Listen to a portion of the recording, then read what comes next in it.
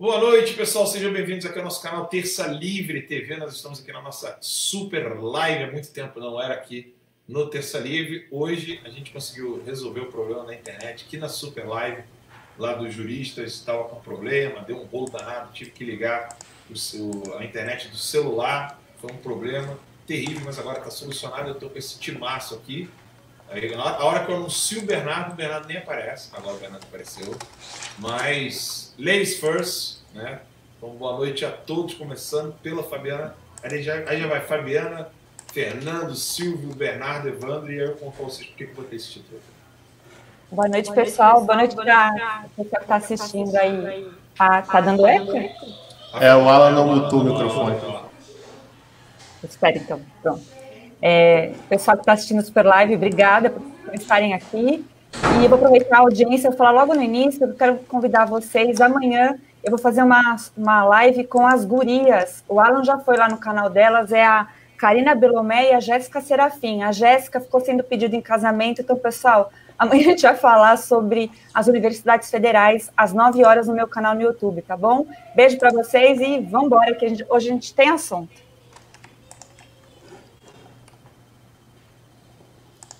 Valeu, pessoal. Obrigado pela presença de todo mundo aí. Mais uma super live. Vamos lá, muito assunto para a gente debater. E hoje a gente vai fazer um formato um pouquinho diferente. Eu acho que vai ficar bem mais legal. Vocês vão se amarrar. Vamos nessa.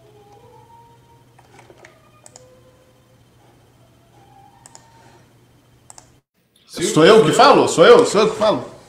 Fala, pessoal. Como é que vocês estão? Boa noite para todo mundo. Eu acho que ninguém tá vendo a gente, né? Mas o Alan garantiu que tá. Então, alguém aí deve estar nos ouvindo. Boa noite para todos vocês, Bernardo, Evandro, Fernando, Fabi, Alan. Vamos que vamos. Boa noite, meus caros. Estamos ao vivo em definitivo aqui no Terça Livre. É um prazer imenso estar com vocês. Um beijo na alma e vamos que vamos. Opa, desculpa, a doutora Vera, deu uma doutora Vera aqui. Agora está aberto. Alan Santos. Nosso anfitrião, boa noite. Fernando Melo, nosso patrono, boa noite. Fabi, boa noite. Silvio, boa noite. Bernardo, beijo no coração do gordo. Telespectadores, estamos juntos. Hoje vai ser uma dinâmica diferente. Espero que vocês gostem. Boa noite a todos. Vamos que vamos. Alan, está com você. Maravilha, pessoal. Então, eu gostaria de iniciar o nosso bate-papo de hoje falando de uma preocupação que eu estou tendo, que é a semelhança que o Brasil está tendo com a Venezuela. Nós estamos sofrendo algumas coisas que sequer cogitávamos, cogitar sim, mas não suspeitávamos que fosse acontecer numa velocidade tão absurda como prisão de jornalistas, prisão de manifestantes, sem fato determinado, tudo aquilo que a gente já falou, tudo aquilo que os juristas já falaram antes de nós aqui no canal Terça Livre. E nada disso aconteceu no período Lula, Dilma, FHC, Lula, Dilma e Temer. Mas isso está acontecendo debaixo do nariz do nosso presidente Bolsonaro, que está literalmente de mãos atadas nessa situação toda, onde qualquer decisão do presidente por decreto é derrubada pelo Congresso, qualquer decisão que não seja por decreto, mas que seja de autoridade própria e única do presidente da República e dos governadores e dos prefeitos está sendo derrubado pelo Judiciário, seja pelo TJ dos estados, seja pelo Supremo Tribunal Federal. E a gente está vendo que o executivo brasileiro ele está na mesma situação do Gaidó. Por isso que eu coloquei ali o poder de Gaidó. Qual é o poder que o Gaidó tem? Né? Nenhum, zero.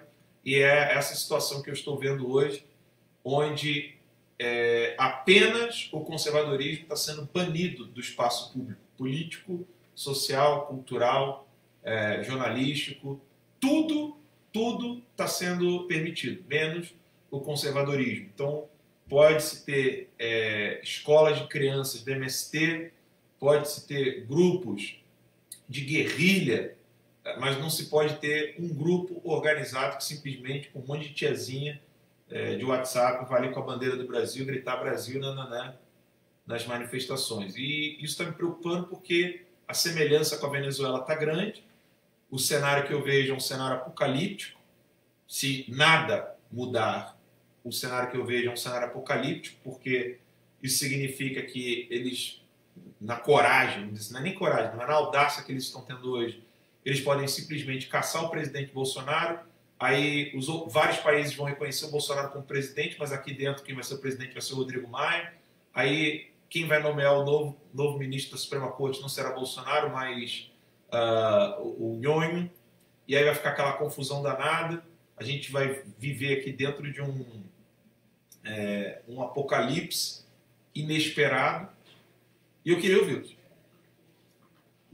se eu estou maluco, se é exagero da minha parte, enfim.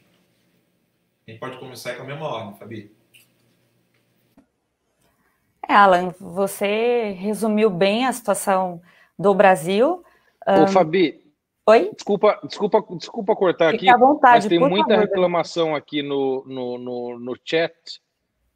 chat, e também aqui o Lucas Campos me mandou que o microfone está baixo, Alan. Aí você dá uma olhadinha enquanto a Fabi fala para tentar. Aqui tá, para mim tá. De vocês, o meu acho que não tá não. Não, tá todo mundo falando, Alan, microfone baixo, Alan, áudio tá ruim, Alan. O áudio do Alan. É o seu áudio mesmo, Alan, que tá baixo. Vou ver aqui. Dá a impressão que não é o áudio do microfone, mas o áudio da câmera. Mas vai lá, Fabi. Podia focar na Fabi enquanto o Alan fala lá, acho que fica melhor. Bom. Então, o cenário que o Alan colocou aqui sobre a realidade do Brasil hoje está parecida com a Venezuela. Eu sou a pessoa ainda que acredito, né? Eu sei que o Alan também acredita, mas eu acho que a gente está um pouco distante daquela realidade que começou a viver a Venezuela alguns anos atrás. Embora eu veja, assim, toda a organização da esquerda, né, que se reagrupou em entidades diferentes, e a gente sabe que as investidas, né, pela tomada do poder está sendo de todos os aspectos, né, políticos, jurídicos, na sociedade. Então, realmente, a gente está sendo massacrado nesse aspecto. Até o próprio cristianismo aí também estamos colocados em xeque, né. Então, é um tempo que eu acredito de grandes mudanças, aonde cada vez faz mais necessário a presença da própria população, né. Então, esse trabalho que a gente acaba fazendo aqui, bom ou ruim, é um trabalho de informar as pessoas e tentar fazer com que a gente enxergue soluções, porque a gente já está com problemas de ordem mundial aí, né, uma recessão econômica, coisas que já fariam as pessoas sofrerem por si só. Mas aqui no Brasil a gente está vendo realmente o cenário que o Alan disse, é uma realidade, e a live que até antecedeu essa aqui, Alan, que eram dos juristas, né? Eu até vi um comentário da doutora Ludmila Grillo no Twitter, eu quero mandar um beijo para ela, concordo com o comentário que ela fez, dizendo que eram juristas raiz. Sim, porque nós precisamos, de alguma forma, mobilizar esse pessoal aí que estava vivendo numa, parece, realidade paralela. Então, eu fico feliz que eles realmente propuseram algumas alternativas ali e estão enxergando um dos grandes problemas do Brasil, sendo o STF, né, os 11 ministros do STF, e aquela coisa de ninguém poder controlá-los. Se a gente for na origem hoje do problema, nessa cadeia predatória aí, a gente acaba sempre andando em círculo vicioso e eles estão no topo da cadeia alimentar. Então, é preciso mesmo, né, surgir alguma alternativa, porque também, como fala o professor Olavo nesse sentido, os militares a gente não adianta mais esperar, somos um povo desarmado e a gente fica nesse círculo vicioso, né, de dias, céus, com coisas horríveis acontecendo que acabam fazendo com que a gente entre em desespero. Mas é conversando que a gente talvez ache algumas soluções e possa colocá-las em prática. Basicamente isso, não vamos se estender muito, pode passar aí, acho que é o Fernando, né, o próximo. Isso aí, valeu. Toca a bola pra cá, parceiro. Aê. Alan, eu concordo contigo na tua inicial aí, né? Quando você fala que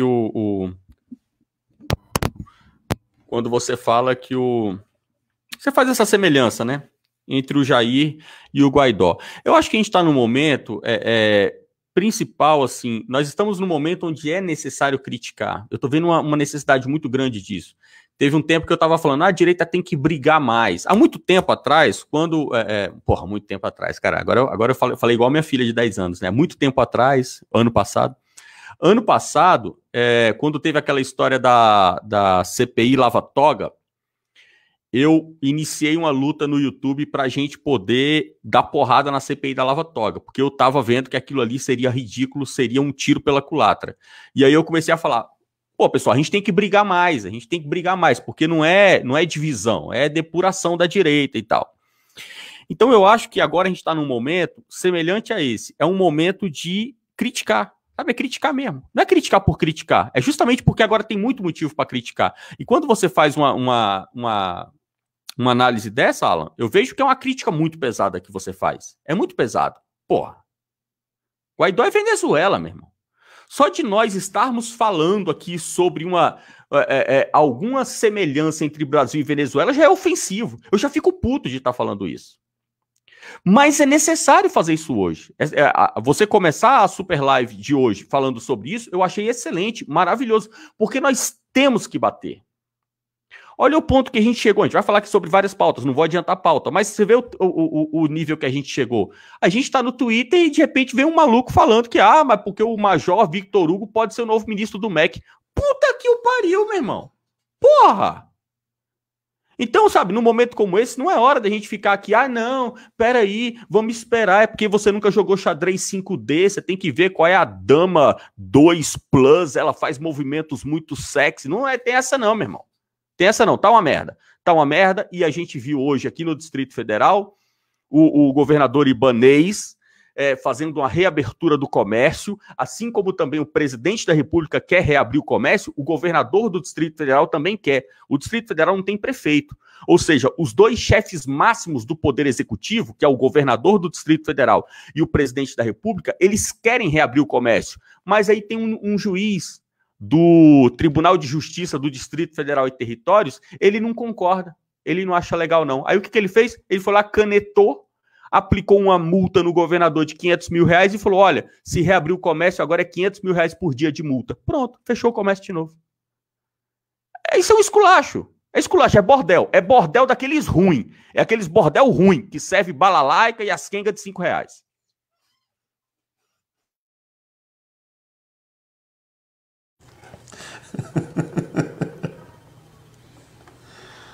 Acho que o Alan saiu de lá. Bom, eu acho que concordo com o Fernando, acho que tá ruim mesmo. Não dá pra esconder que tá uma merda. Só essa conversa de ter o Vitor Hugo como ministro da Educação, pra mim já é um negócio sem pé nem cabeça. Eu não sei vocês que estão ouvindo, o pessoal aqui da live, mas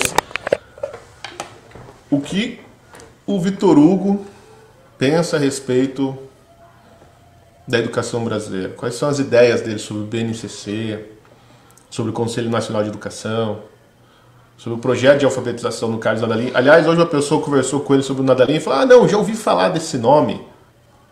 Né? Aliás, o que o Vitor Hugo pensa a respeito de qualquer coisa? Né? Se vocês souberem, manda no chat. Eu não sei o que ele pensa sobre nada. Né? Então, assim, lógico que tá ruim. Se essa é a opção do Bolsonaro, é porque o negócio está uma merda. E porque, obviamente, a escolha do ministro da Educação não passa pelo critério do projeto de educação para o Brasil. Tá? Se escolher o Vitor Hugo é uma das opções do Bolsonaro, é porque, assim, educação não tem mais nada a ver com a escolha. Exatamente. Né? O MEC virou um capital político. Né?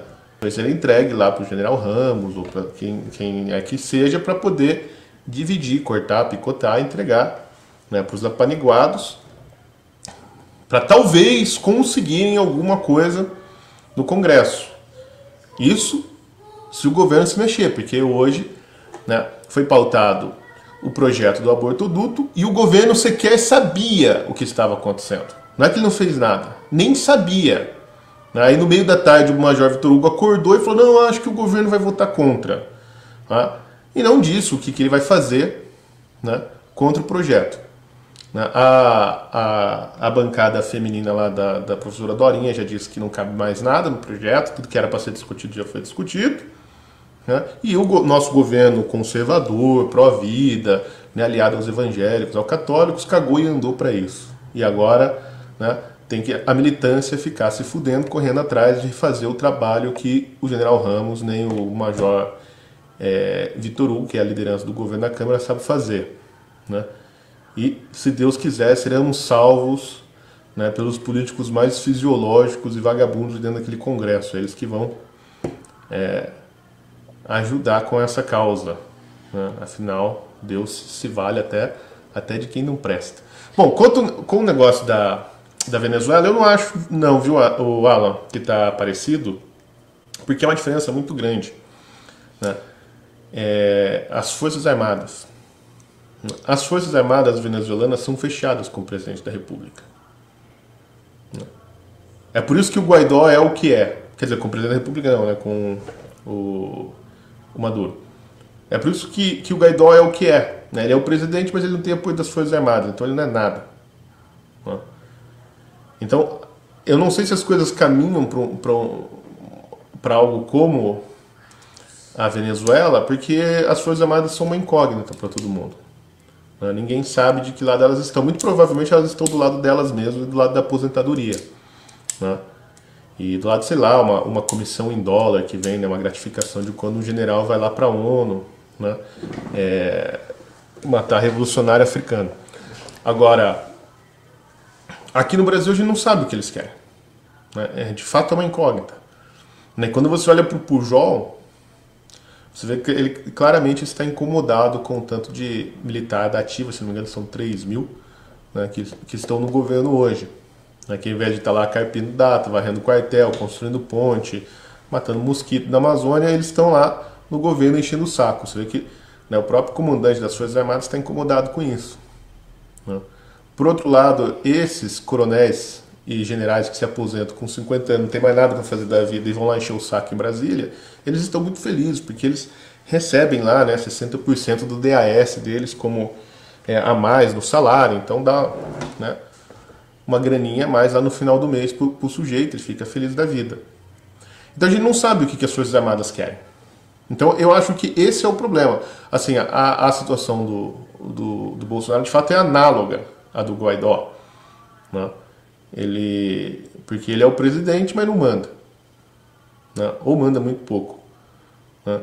Agora, se o país caminha para aquilo, eu acho difícil, porque a gente vai ter que ver, né, qual é o passo que as Forças Armadas vai dar. Porque quem for mandar no país vai precisar de uma força de coerção. Né? Atualmente, o ditador brasileiro chama-se Alexandre de Moraes. Ele hoje, nessa semana, ele é o grande elemento desestabilizador da República Brasileira. Né? Não é mais o Bolsonaro, como todo mundo falava, que o Bolsonaro era um cara que arrumava muita treta, fazia confusão e tal. Faz 3 semanas que o Bolsonaro não faz nada. Desde que ele entregou a cabeça do Abra, o Bolsonaro está quietinho, paz, amor, amigo de todo mundo, conversa com todo mundo. Quem é o cara que está causando confusão é o Alexandre de Moraes. O Alexandre de Moraes se vale de uma força de coerção que não é o Exército, é a Polícia Federal. Né? São os delegados da Polícia Federal e os agentes da Polícia Federal que morrem de medo de tomar um PAD, um processo administrativo, né, que cumprem, né, as ordens do Alexandre de Moraes. Então, assim, nós não estamos exatamente numa ditadura militar, estamos numa ditadura do judiciário, cuja força policial é a PF. Né? Que, ao que me consta, a maior base, né, a maior parte da PF, a base da PF, a corporação, né, pelo menos nos sindicatos, são apoiadores do presidente. Né, e são muito próximos ao filho do presidente, o senhor Eduardo Bolsonaro, que também não sei se está fazendo alguma coisa para tentar resolver esse problema. Né? Tentar resolver o problema da aposentadoria, né, e algumas reivindicações de classe da Polícia Federal, ele foi muito útil, mas para tentar resolver isso eu não sei o que ele está fazendo também. Né?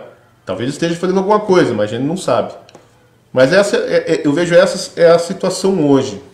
Né? Eu acho que ela é análoga à Venezuela, afinal, agora a gente tem até jornalistas que são presos sem ter feito porra nenhuma. Né? Mas ainda a gente ainda precisa dar muitos passos para chegar até lá. E um desses passos é a definição de que lado vai estar as Forças Armadas, né? De que lado, assim, entre qual das correntes da oligarquia ela vai se aliar, porque obviamente as Forças Armadas não estão do lado do povo, como ficou bem claro, né, naquele episódio do soldado mandando o povo parar de cantar o hino na frente do quartel. É isso aí.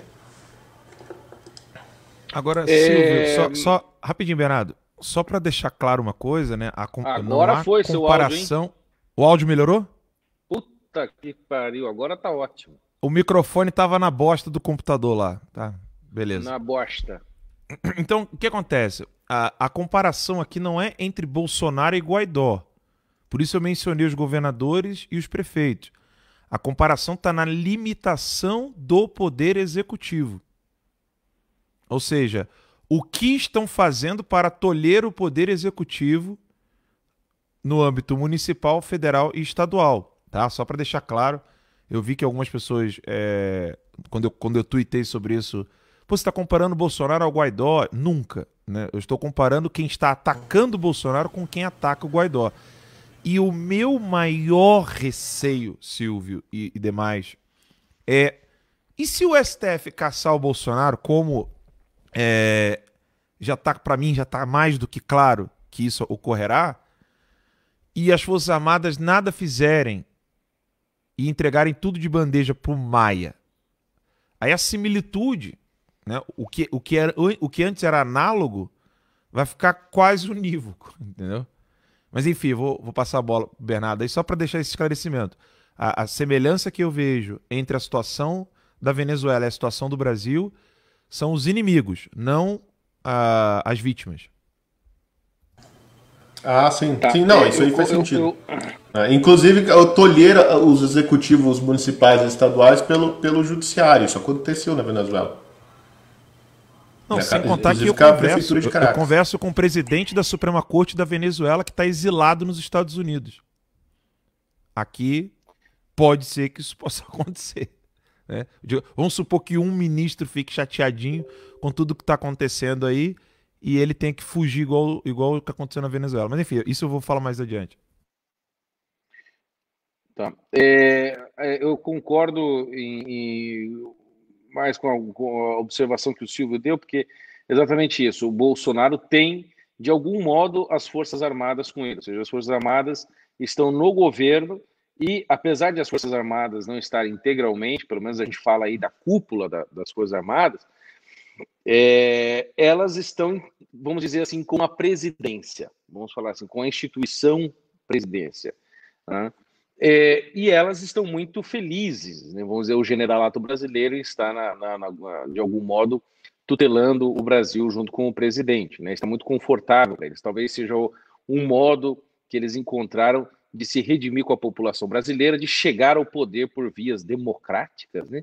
E tentar destruir a pecha que ficou neles de ditadores aí com os 20 e poucos anos aí que eles ficaram no Brasil, no governo militar, né? Ou seja, eles estão assim, são capazes de deixar o Bolsonaro cair ilegalmente só para não ter sobre si a pecha de governo antidemocrático e ditatorial, né? Mas essa é outra conversa. Mas o fato é que de algum modo eles estão com o Bolsonaro, que não tem com o Gaidó. Agora o Aro fez a observação e que também faz muito sentido, né? Ou seja, o Bolsonaro, ele é o presidente de fato legal, ele tem, vamos dizer assim, em tese, ele tem todos os poderes, né, que um executivo tem no Brasil, mas na prática, né, os seus meios de ação estão cada vez mais limitados. A prova disso é que a gente já tem visto desde o princípio do governo as limitações das suas ações impostas pelo Supremo Tribunal Federal e juizecos de primeira instância, segunda instância, que cortam ações do governo com primeiro e qualquer pedido que é feito, como a questão do Barroso, do Alexandre de Moraes, e teve juízes de segunda instância, juízes federais, que impuseram restrições, né, a certas ações do Bolsonaro, como nomear uma pessoa, se não me falha a memória, na FUNAI, e um juiz federal impediu isso, né? E agora tem o Ministério Público Federal pedindo a cabeça do ministro Salles, né?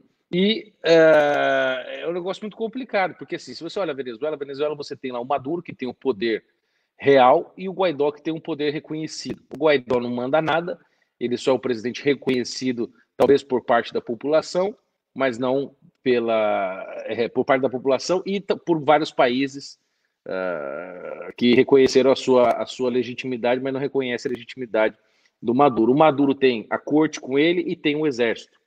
O Bolsonaro não tem a corte, tem o exército, né? mas tem as suas ações tolhidas o tempo inteiro pela Suprema Corte, e está cada vez mais acossado e tentando fazer um movimento um pouco mais paz e amor para ver se consegue ter um pouco de paz na vida, né? E governar um pouco, fazer um pouco as suas ações andarem avante, né? E essa coisa do Vitor Hugo no Ministério da Educação, né? Essa ideia que está pairando agora, né? O Vitor Hugo dizendo que está fechadíssimo com o Bolsonaro para ser ministro da Educação, é um negócio que me causa urticária mental, porque assim, como o Silvio disse, nós não sabemos ideia nenhuma do seu Vitor Hugo. Eu fui assistir alguns vídeos do Vitor Hugo na internet e tem lá sobre a sua vida acadêmica maravilhosa. E eu acho até melhor que a gente não saiba quais são as ideias dele. Eu acho que é até mais seguro e higiênico. Exatamente. E aí ele falando sobre a sua vida acadêmica, ele diz, olha, minha vida acadêmica é uma maravilha, eu estudei em colégio civil, depois fiz agulhas negras, depois fiz faculdade disso, faculdade daquilo, né, tudo militar. Ele diz, mas quando eu vou contar um momento memorável da minha vida acadêmica? Isso vale a pena vocês assistirem aqui, porque é engraçado. Eu não acho que ele seja uma pessoa, não tenho nenhum motivo por hora para desconfiar, né, dele, mas aquilo é ridículo, né? Aí ele fala assim, não, e quando eu estava no curso de Direito, né, teve uma matéria de Direito Penal em que a professora pediu para nós encenarmos um julgamento de um ditador brasileiro, né, de um torturador brasileiro.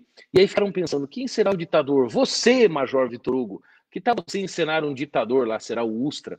E aí ele disse que, a contrapelo da sua posição, de que o cara não era ditador nem nada, ele interpretou muito bem o ditador, ganhou nota 10, agradou a turma inteira, né, e ganhou nota, e foi muito feliz, esse foi um grande marco na sua educação acadêmica.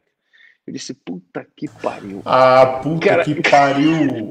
Não tô brincando, está lá no YouTube e tem um vídeo dele contando essa história. Ou seja, o ápice da educação, do mérito, da vida dele acadêmica é este ato ridículo, né, que ele chegou a fazer, assim, teve a capacidade de se gabar disso. Eu esconderia isso debaixo do colchão, da privada, se eu tivesse feito uma cagada dessa. A gente faz quando é moço, né, mas não contar no YouTube em 2018 na sua candidatura a deputado. Entendeu? Então, se estão tentando colocar o Major Vitor Hugo lá, é porque o Major Vitor Hugo vai ser simplesmente uma rainha da Inglaterra no Ministério da Educação e vai ser tutelado pelo Ramos, por sei lá quem, né? Então, a situação no Brasil está difícil porque o Jair está acossado, mas a impressão que dá é que o Jair já está assim, puto com os problemas, principalmente no MEC, porque aquela cadeira de ministro virou uma cadeira elétrica, e ele está tentando colocar alguém ali que seja, vamos dizer, um bonequinho, mas que seja de algum modo da confiança dele e que possa só não atrapalhar e não encher o saco, né, e não ser talvez muito ideológico, porque isso causa muito atrito com a mídia.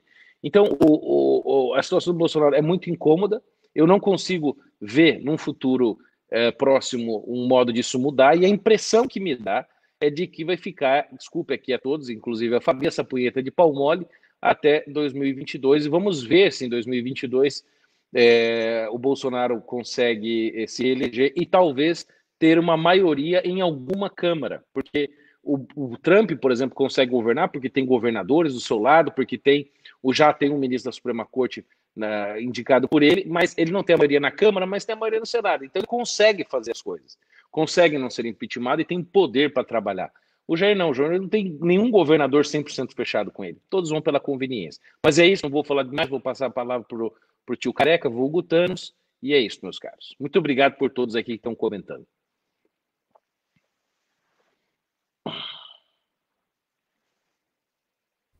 Doutora Vera? Doutora Vera! Consegui. Pessoal de Juazeiro, pediu um abraço para o pessoal de Juazeiro do Norte, terra de nosso Padre Cícero, terra de gente de coragem, que é o que está faltando lá em Brasília, exceto o Fernando Melo, o Alan dos Santos, esses tem mesmo, mas ali no Planalto está precisando de um pouquinho de coragem, né? Olha, eu vou complementar a fala do Alan e dizer que a comparação que ele faz, que é uma comparação indireta, prestem bem atenção, isso é importante, a comparação que ele faz de Bolsonaro com Gaidó é indireta, né? Porque se for comparar diretamente, começa pela afiliação ideológica do próprio Gaidó. O Gaidó é um cara, tipo um Amoedo lá, né? Do ponto de vista de ideologia, ele não é um conservador. O Gaidó não é um conservador. Além disso, pessoal, Bolsonaro foi eleito, e ele foi eleito com uma pauta conservadora. Sim, ele foi eleito com uma pauta conservadora. Peguem lá o plano de governo dele, que inclusive foi escrito em boa parte pelo Abraham Weintraub, ajudou na redação daquele plano de governo. Só pegar lá no início, da página 1 até a página 15, ele coloca várias coisas, e uma das principais pautas, o professor Olavo de Carvalho esses dias até rememorou essa pauta, esse projeto de vida do Jair Bolsonaro, que é destruir a esquerda, e parece que, enfim, o Jair Bolsonaro, ao fazer algumas opções de governo, ele colocou o pé em duas canoas, né? E agora chegou o momento de ele escolher a canoa pela qual ele vai passar a remar como governante, já que ele abdicou da sua posição de estadista. Isso é cristalino, né? Isso é claro. Ele não quer ser um estadista, ele não quer mexer na estrutura do Estado, né? Ele não quer enfrentar os problemas institucionais do Brasil. Não é a intenção dele, ele já deixou isso claro, e ele vai tentar, de alguma forma, resolver os problemas dentro do que ele pode fazer como governante. Ele fez essa opção. Ao fazer essa opção e colocar o pé na canoa dos militares, diga-se de passagem, quero lembrar aqui que são os mesmos militares que atuaram durante o governo Dilma e durante o governo Lula em operações da ONU, sobretudo algumas operações no Haiti, inclusive o general Mourão, que é o vice-presidente, foi adido militar na Venezuela. Algum tempo depois, esses mesmos militares, ainda se não me engano, não eram generais, mas esses militares se envolveram profundamente no projeto olímpico, né?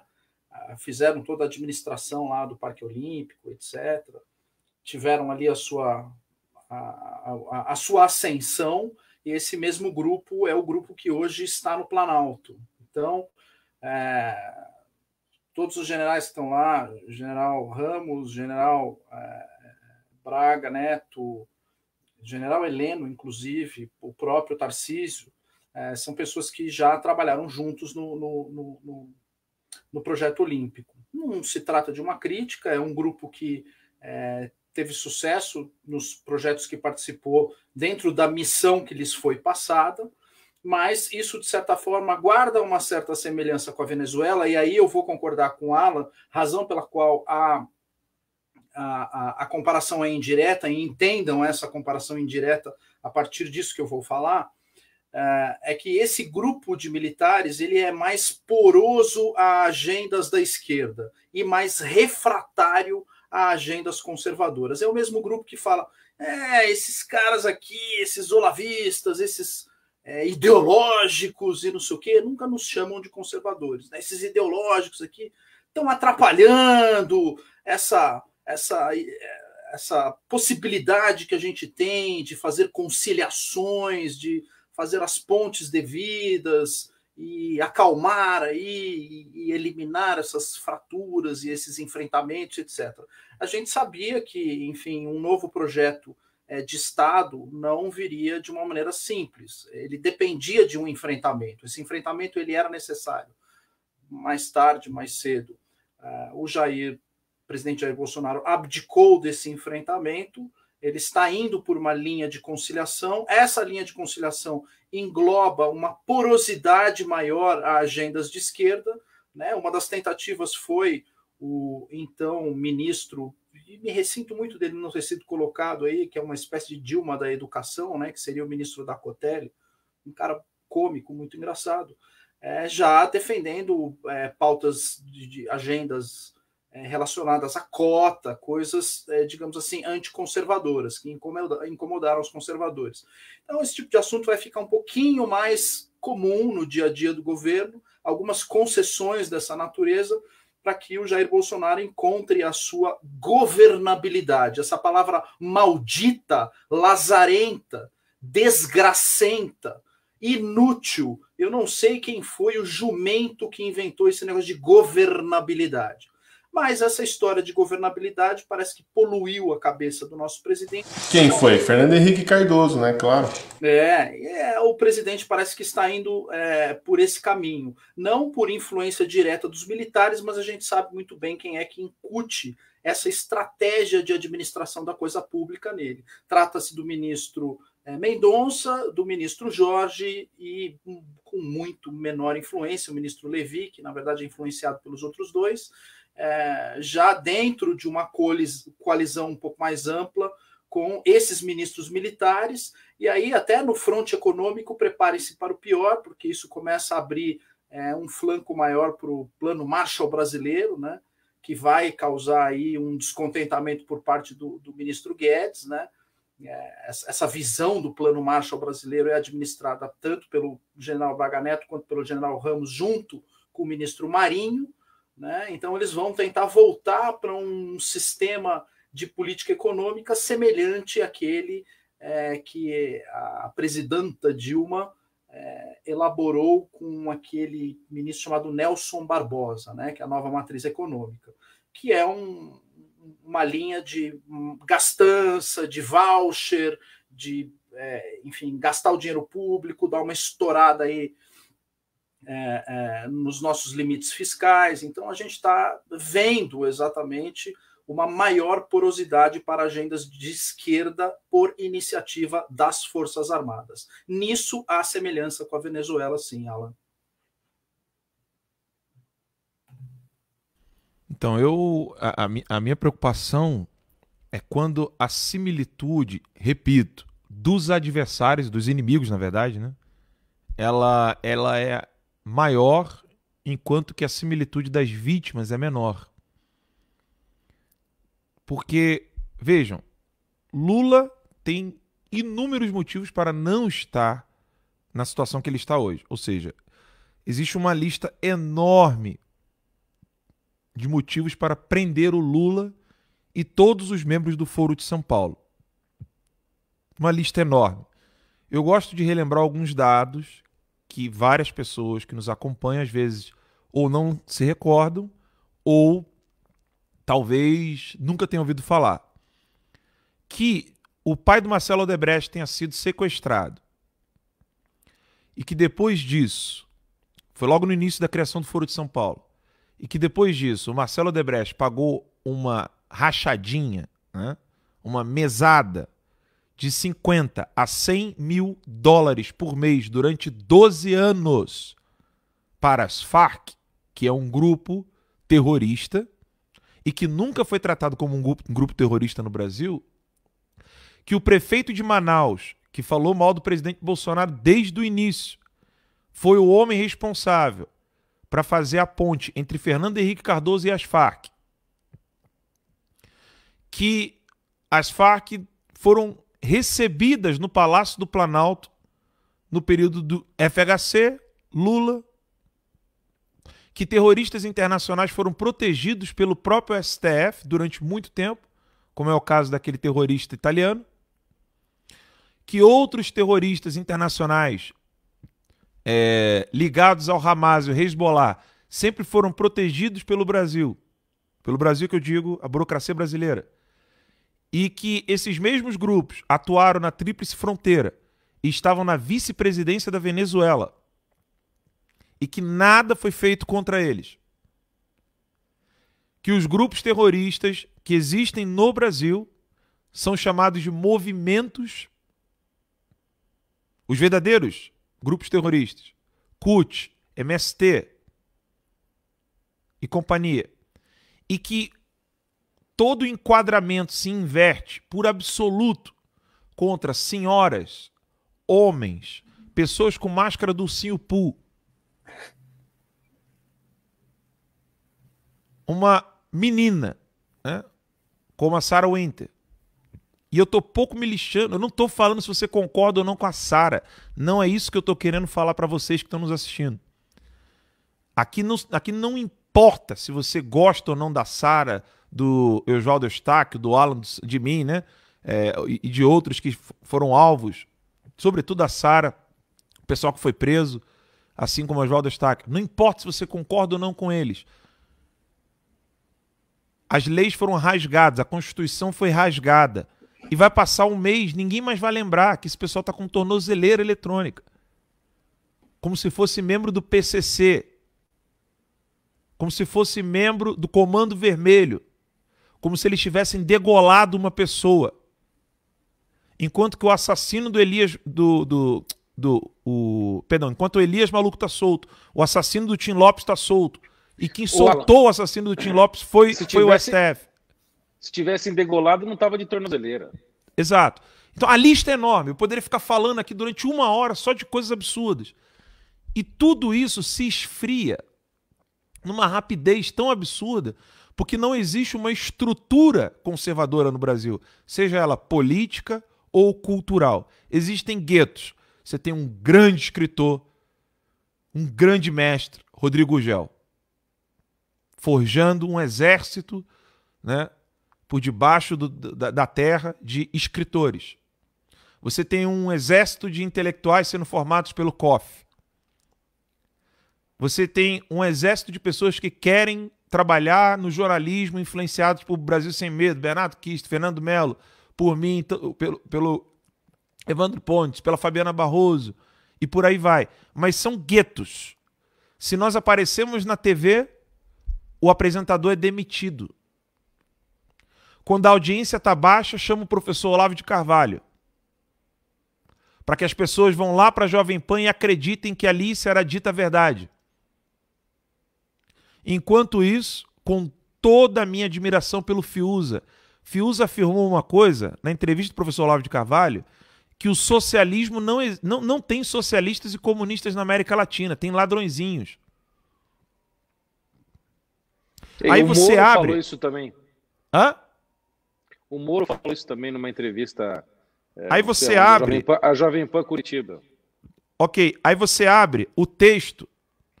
A gente está sem aquela tecnologia que eu tenho de ficar mostrando textos aqui, eu vou pedir para vocês procurarem depois.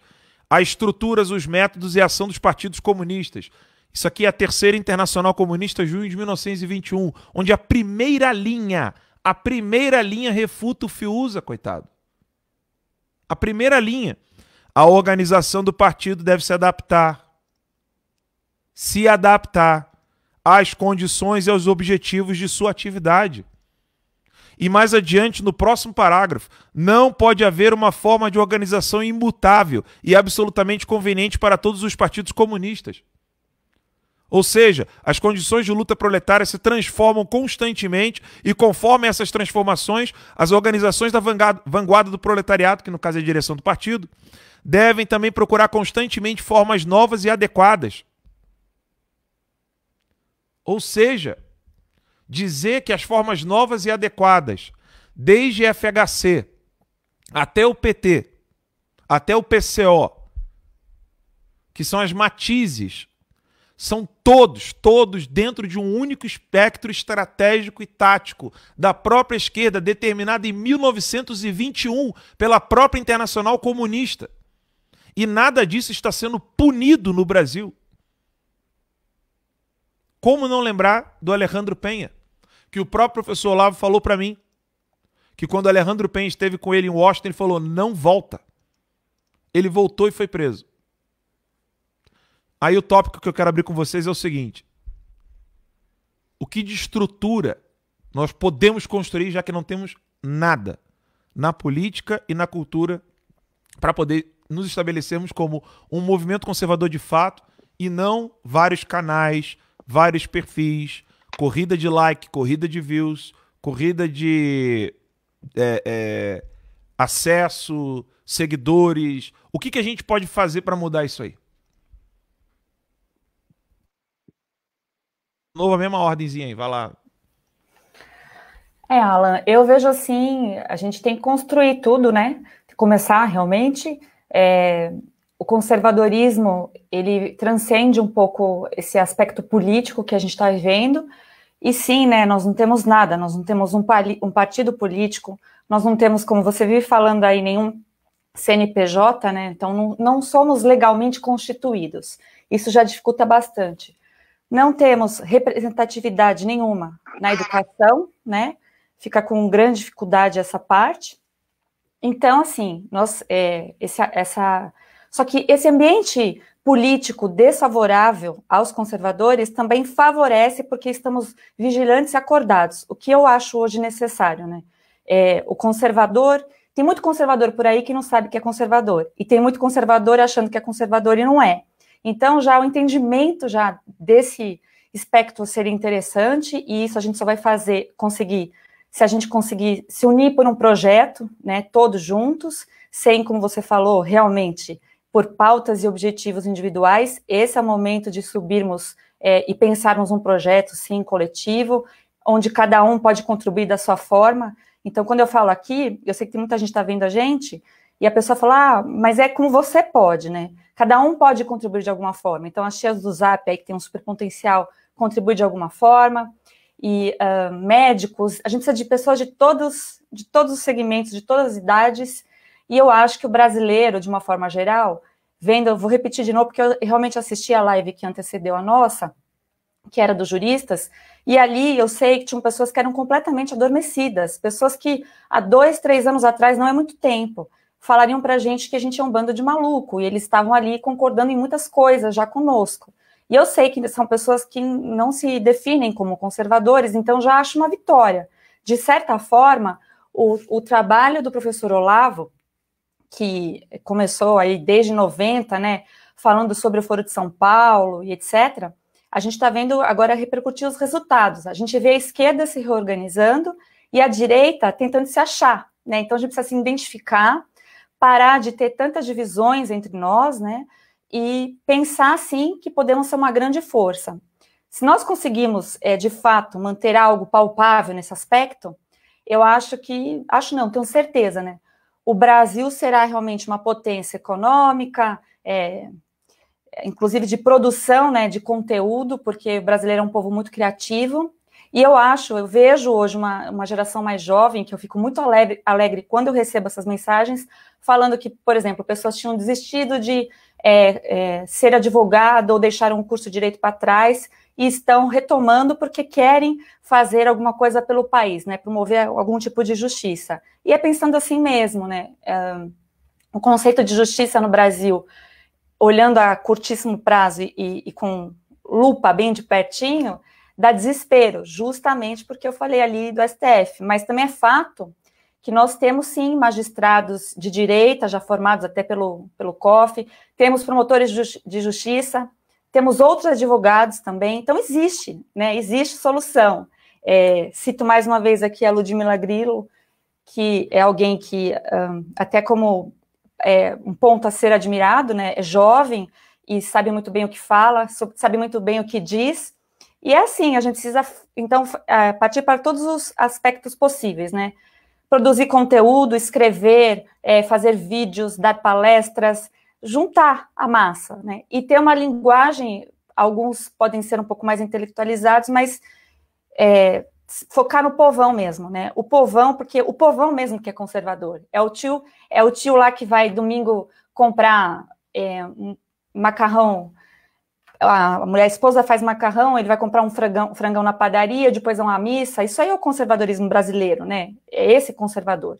E estou falando aqui valores bobos, tontos, mas para que as pessoas, para entenderem que é muito mais simples do que se possa imaginar. O difícil é ser da esquerda. O difícil é concordar com coisas tão repugnantes ao direito à própria vida como a esquerda faz. Contraditória defender, uma mulher, por exemplo, defender o aborto, né? Então, assim, a maioria dos brasileiros não tem nenhum apreço pelas pautas da esquerda, mas a esquerda ela fez um trabalho muito bom de juntar as mídias e ter o discurso em único som aí, de literaturas, o que o próprio professor Olavo de Carvalho vive dizendo. Então, eu falei aqui do círculo vicioso, a gente precisa sair desse círculo vicioso. Como? Fazendo gatilhos, né? Fazendo até tentativa de erro, né? Estratégias de tentativa e erro. E aí, nesse sentido, eu sei que tem muita gente trabalhando na educação para isso, gente trabalhando dentro do próprio direito para isso, e a gente tem que entender que lá no governo Bolsonaro, agora, nesse momento, tem conservadores que estão trabalhando. Então, Felipe Martins, Damares, Ernesto, e assim vai. Então, por mais que parece que os dias estão muito difíceis, a gente tem que olhar para o trabalho desses homens, dessas mulheres, e a gente poder um ajudar o outro a crescermos e sermos realmente fortes para aí sim, porque realmente é um absurdo dizer que não existe a esquerda no Brasil, né, é um absurdo isso, para que eles sejam varridos, principalmente aí do contexto político, né, e tem feito muito mal para nós, o brasileiro sofre. Se hoje o Brasil não é um país com o potencial que ele tem para ser em vários sentidos, é culpa total e absoluta da esquerda que se organizou e se reorganizou novamente, e dos militares, que hoje a gente tem certeza que foi um grande benefício que o Olavo também nos fez, de nos alertar e dizer que eles nada fizeram, né? Eles ficaram com os braços cruzados, olhando tudo isso acontecer. Então, a gente também tem esperança na nova geração aí, que está se formando nas Forças Armadas, para quando sair essas patentes mais altas, entrem pessoas comprometidas com o país, né? O que nós precisamos hoje são de pessoas verdadeiramente patriotas e comprometidas com o país, acima de qualquer pauta individual.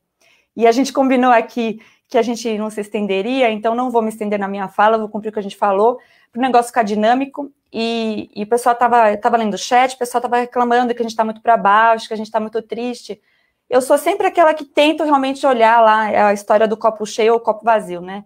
Eu sempre vou ter esperança, porque eu sei que hoje, enquanto a gente está falando aqui, tem gente trabalhando sim e dando um duro danado para algumas coisas boas acontecerem. E, acima de tudo, olha, eu sei que parece clichê, mas não é, tem Deus, né? E Deus está, assim, no comando de tudo, e é basicamente isso, em relação ao que podemos fazer, né? É ter fé, acima de tudo. É que eu torço pro Fluminense, aí os caras pensam que eu tô sempre pra baixo, mas é que torcedor do Fluminense vive sofrendo, mano. Então, mas é isso mesmo. Vai lá, Fernandão. Vamos lá. O cara é torcedor do Fluminense, mas o Fluminense tá jogando, ele tá aqui, meu amigo. Você não tem prova de amor maior do que essa, não. O camarada é bruto. Deixa eu ler um texto aqui pro pessoal aqui. Eu vou ler na tora pra gente poder aproveitar ao máximo, mas esse texto aqui ele é melhor do que qualquer coisa que eu poderia falar, então vamos lá. Vamos ler aqui o que o Eric Voegelin tá falando aqui. Hitler e os alemães. Vou ler um texto rapidinho aqui para vocês. Pessoal, olha só isso daqui e aí eu comento na sequência. Não temos de lidar com o nacionalsocialismo e seus crimes hediondos, nem com as atrocidades, nem com a exumação do passado, nem com a justa indignação das vítimas. Esses são todos fenômenos situados na continuidade e causalidade da história. Nosso problema, porém, é a condição espiritual de uma sociedade em que o nacionalsocialismo pôde chegar ao poder. Então, o problema não são os nacionalsocialistas, mas os alemães, entre os quais personalidades do tipo nacionalsocialista podem tornar-se socialmente representativas e podem funcionar como representantes, como políticos, como chanceleres do Reich, etc. Pessoal, o que é isso aqui? Vamos lá, a gente está falando aqui de política, nós estamos aqui numa super live, 6 pessoas, então é interessante que a gente consiga, um fala de um ponto, outro fala de outro, não é para todo mundo ficar batendo na mesma tecla. Eu quero bater na tecla do indivíduo, meu irmão. Porque a gente começou aqui falando Bolsonaro, Gaidó. Agora vamos falar um pouquinho aqui de brasileiro venezuelano? Nós vivemos num país onde o eleitor brasileiro, ele está com um nível de exigência pífio, é medonho, é medíocre. Sabe, quando eu vejo pessoas com a menor, falar menor para falar que o cara tem alguma, a menor capacidade política, a menor capacidade de representatividade, a menor capacidade de assumir um cargo, a menor... E aqui eu poderia dar vários exemplos. Vários exemplos. O eleitor brasileiro, ele está com um nível de exigência tão ridículo que um cara ridículo consegue ser representativo e aplaudido. Nós temos que discutir o nível espiritual do povo brasileiro. Frota chegou lá, foi eleito, meu irmão. Frota não estava passando num avião da TAM, aí quando passou em cima de Brasília, ele pulou de paraquedas e caiu no Congresso. Não. Ele foi eleito com o voto conservador, que fica bem claro. O Frota representa, sim, uma parcela da sociedade brasileira. Nós temos hoje no meio da direita, eu nem digo conservador, porque eu já estou ficando até com vergonha de falar de conservadorismo, porque conservadorismo hoje é qualquer coisa. Nós temos na direita pessoas que se hoje se candidatassem, ganhariam de primeiro turno. Vários no Twitter. Camarada vagabundo, corrupto, mas fez arminha com a mão, meu amigo. Fez arminha com a mão. Cara, é um charme, sabe? é de uma sensualidade. O cara fez arminha com a mão, acabou. O cara ganhou. Então nós estamos num país onde o eleitor ele é representado, sim, por gente medíocre. E nós temos que evoluir o nosso nível de exigência, intelectualidade, aquilo que nós queremos para a administração pública, entrega de serviços públicos, administração do dinheiro do pagador de impostos. O nosso nível está medíocre e esse ano é ano de eleição. Esse ano é ano de você eleger prefeito. Esse ano é ano de você eleger vereador. Meu amigo, nego sabe nem o que é o papel do vereador, meu irmão. Mas não tem nem noção. O vereador chega lá falando, não, eu vou acabar com o aborto. Oh, esse cara é bom. Sabe nem o que é um papel de um vereador. O Brasil é um país onde esses vagabundos concorrem a cargo público e ganham. Então a gente está falando aqui, beleza. É lógico que tem uma semelhança entre o abismo em que o Jair foi lançado e o abismo que o Gaidó foi lançado. Mas há uma semelhança também entre o abismo espiritual do povo venezuelano e o abismo espiritual do povo brasileiro. Nós estamos num país que foi fundado, uma república fundada sob o positivismo. O que é o positivismo? Positivismo é criado por um maluco que chegou e falou, não, ó, tem aqui a teologia, pô, beleza, teologia é legal, mas a teologia num determinado momento ela evoluiu, a teologia se tornou uma espécie de uma filosofia do espiritualismo, isso é a metafísica, mas agora a gente chegou numa fase que nós precisamos avançar além da metafísica, vamos tratar agora de tudo que existe, de tudo que é real, de tudo que dá certo, é o positivismo. A galera se amarrou no positivismo. Chegou e falou, porra, temos que ter o positivismo como uma bandeira. Cara, isso é lindo demais. Que coisa linda, né? O ser humano tribal, ele era politeísta, depois ele virou monoteísta, depois vieram os grandes gênios da ciência e fizeram toda aquela metafísica maravilhosa, mas agora nós estamos além da metafísica. Agora precisamos falar sobre tudo que é real, sobre tudo que está diante de nós e tem dado certo. Vamos colocar isso na bandeira porque isso é muito lindo. Ordem e progresso. Aí você fica 100 anos nesta merda e chega num ponto que o cara olha pro Frota, ator pornô, e fala, porra, sabe que esse cara representa a família brasileira? Vou votar nesse maluco. E vota. E nós temos hoje muita gente, aqui dentro da direita, não estou falando da esquerda não, dentro da direita, muita gente mostrando que vai ser candidato. Candidato a vereador, candidato a deputado, candidato a senador, que são puros suco de lixo. Lixo puro. E tem representatividade na direita. Então, pessoal, nós estamos aqui falando sobre críticas. Aí eu vi uma pessoa no chat falando, poxa, que chato e tal, achei aqui, mas vocês estão para baixo, achei que vocês iam estar para cima. Pô, você quer o quê? Você quer uma live de... Vamos fazer uma live aqui para todo mundo ficar feliz. Vamos lá, rodada de piada de papagaio. Um conta uma, o outro conta uma piada de português. Vamos lá, eu quero todo mundo rindo. Vamos todo mundo dormir feliz.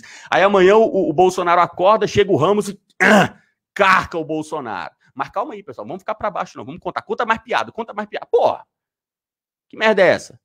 Você fica feliz vendo o país se afundar e as piadas de papagaio crescerem. Chama o João Kleber. Porra. O objetivo da Super Live não é a gente todo mundo rir, ficar feliz, mandar superchat, dar um like e amanhã tem mais. Não, meu irmão. A gente tá aqui para mudar o país. A gente tá aqui para dar um sacode em nós mesmos, uns nos outros aqui na Super Live, porque a gente não tem roteiro, a gente não bate papo antes. Aqui eu chego, eu não sei como é que o Bernardo tá. De repente o Bernardo tá num dia de merda. O cara tá puto. Ou de repente chega aqui o Pontes tá feliz. Eu não sei. O Pontes fica feliz? Eu não sei. De repente pega um Pontes feliz um dia. Acho que o cara tá animadão. Pô, a gente está aqui justamente para tratar da realidade. E a realidade hoje merece um choque, precisa de um choque. Nós precisamos chacoalhar, porque eu não quero, meu Deus do céu, eu não quero acordar amanhã e o Vitor Hugo, ministro da Educação. Deus me livre. Que eu perca uma noite de sono, que você tenha insônia, mas que amanhã nós tenhamos o MEC de volta nas nossas mãos. Próximo.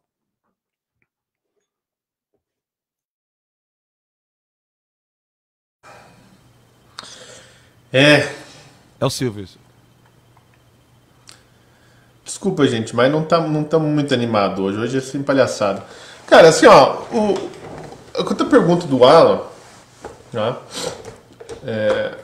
eu acho assim, depende muito Não, que é o que fazer.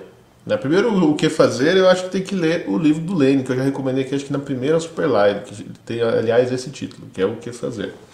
Né? Mas eu acho que depende muito de quais são os objetivos, né, a serem alcançados. A direita pode simplesmente não fazer nada e ficar batendo palma para o governo. Né? Provavelmente a gente vai ter lá um governo muito eficiente em várias áreas, né, sem muitas polêmicas, embora as polêmicas nunca vão acabar, porque o Bolsonaro pode isentar o quanto for, né, ele continuar sendo odiado pelo establishment.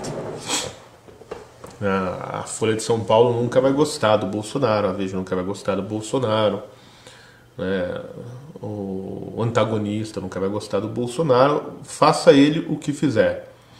Né? Então,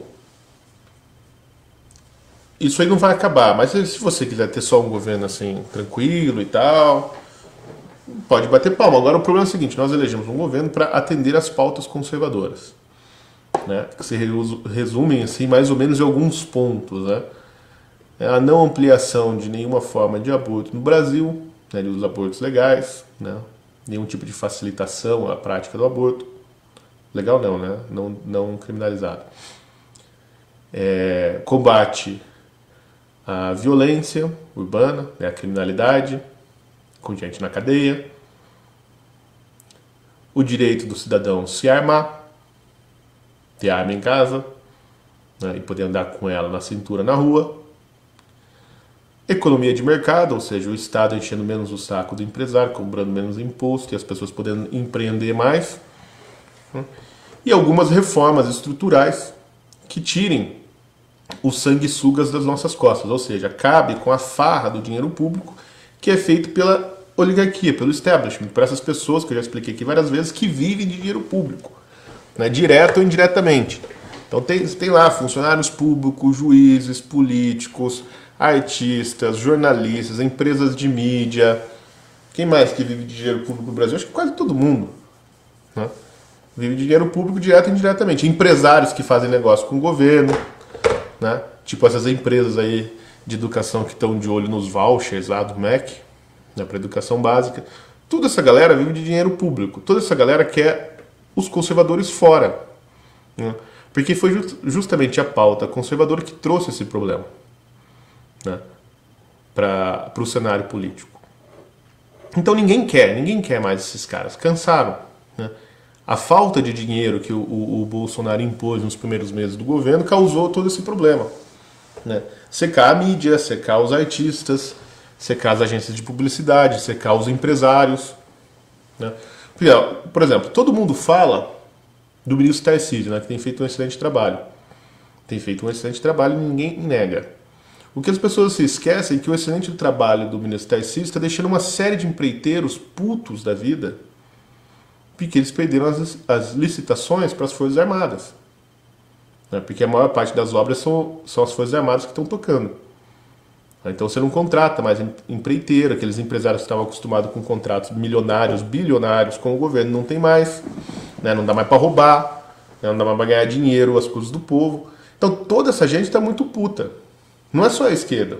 Essas pessoas são empresários liberais, né? Então todo mundo tá puto com o Bolsonaro. Então essa treta nunca vai acabar. Então, na minha visão, o que você quer? Isso que depende, né? Depende de responder essa pergunta, né?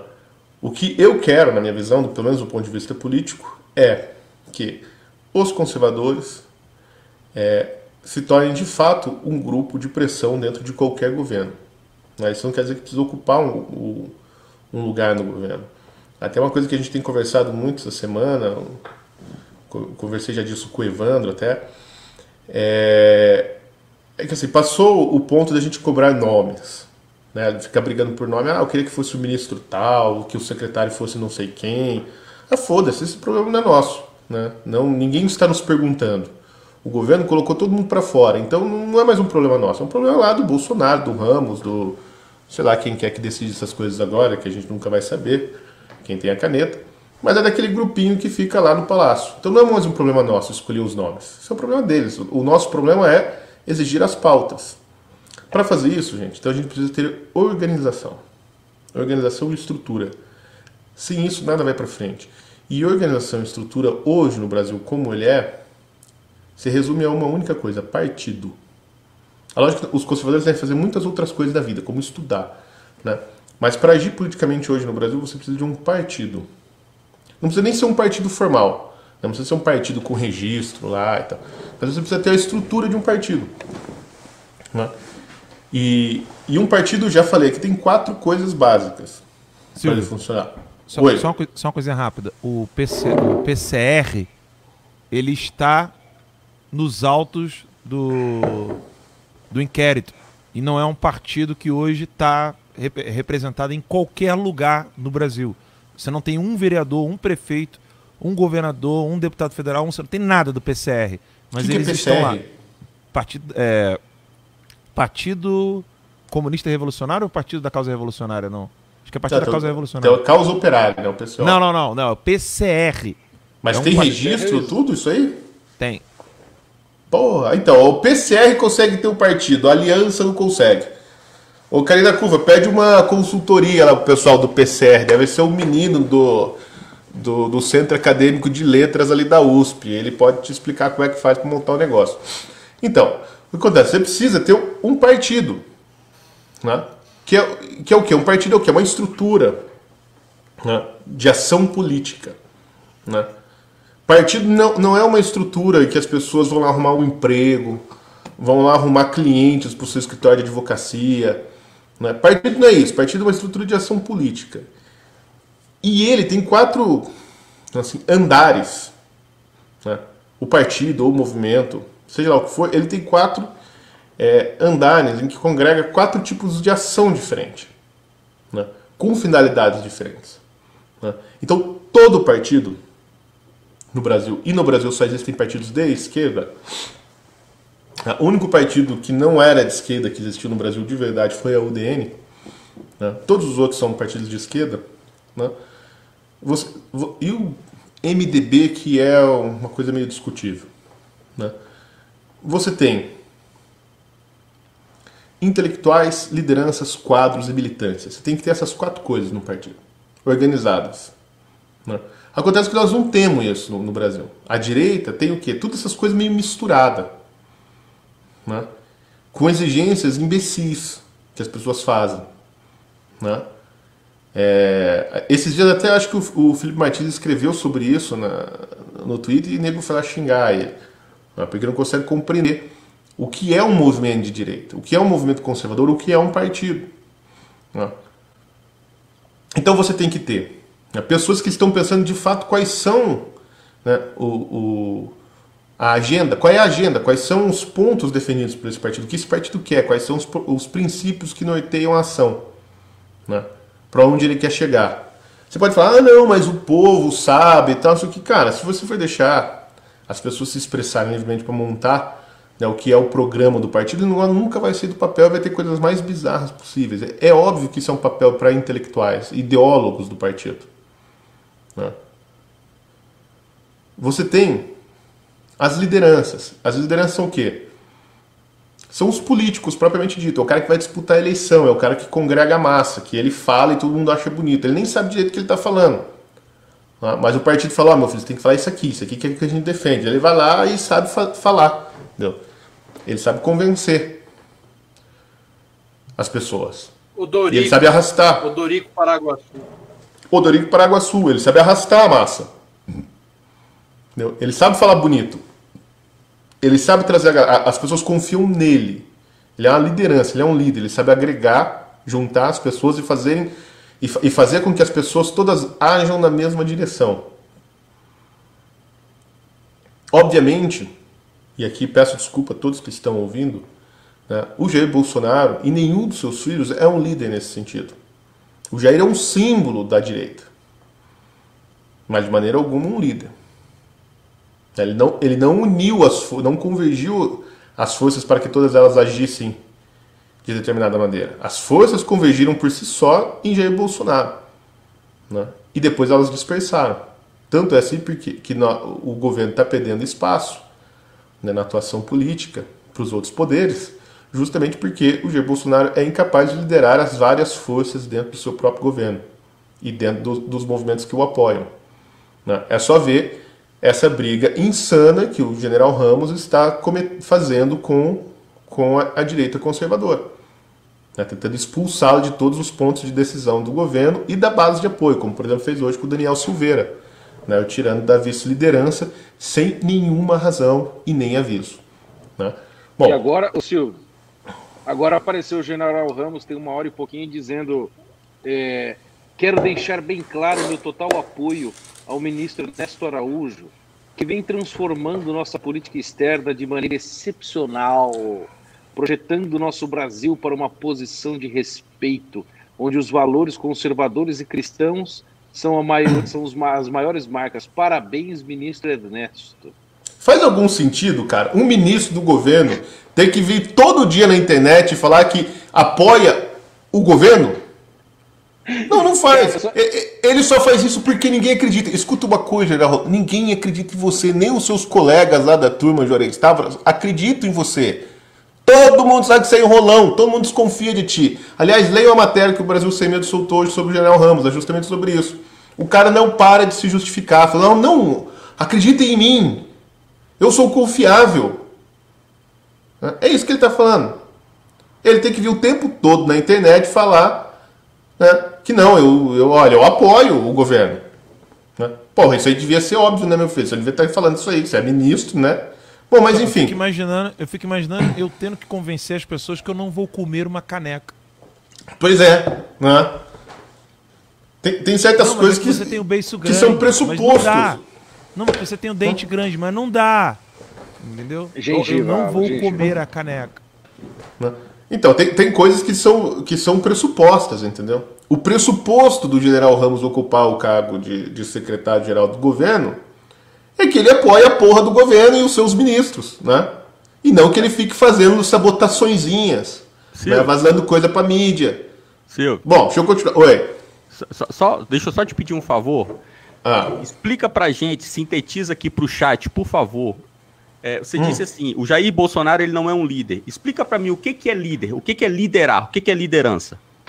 Então, meu filho, o líder é o cara que... Deixa a tela assim, ó. É o cara que ele determina o rumo da ação da militância. Ele diz para onde a coisa tem que ir. Isso é o líder. E as pessoas confiam nele e agem seguindo o líder. Né? O Jair Bolsonaro não é isso. Né? Tanto ele não é, porque é só ver quantas vezes o Jair mudou de opinião durante a campanha. Né? O Jair ele é um cara muito esperto politicamente, né? E na ausência de um líder ele é o que a gente tem, ele é um símbolo, né, dos anseios populares. Né? E ele é um cara onde convergiu a insatisfação popular que existia no Brasil naquela época. Né?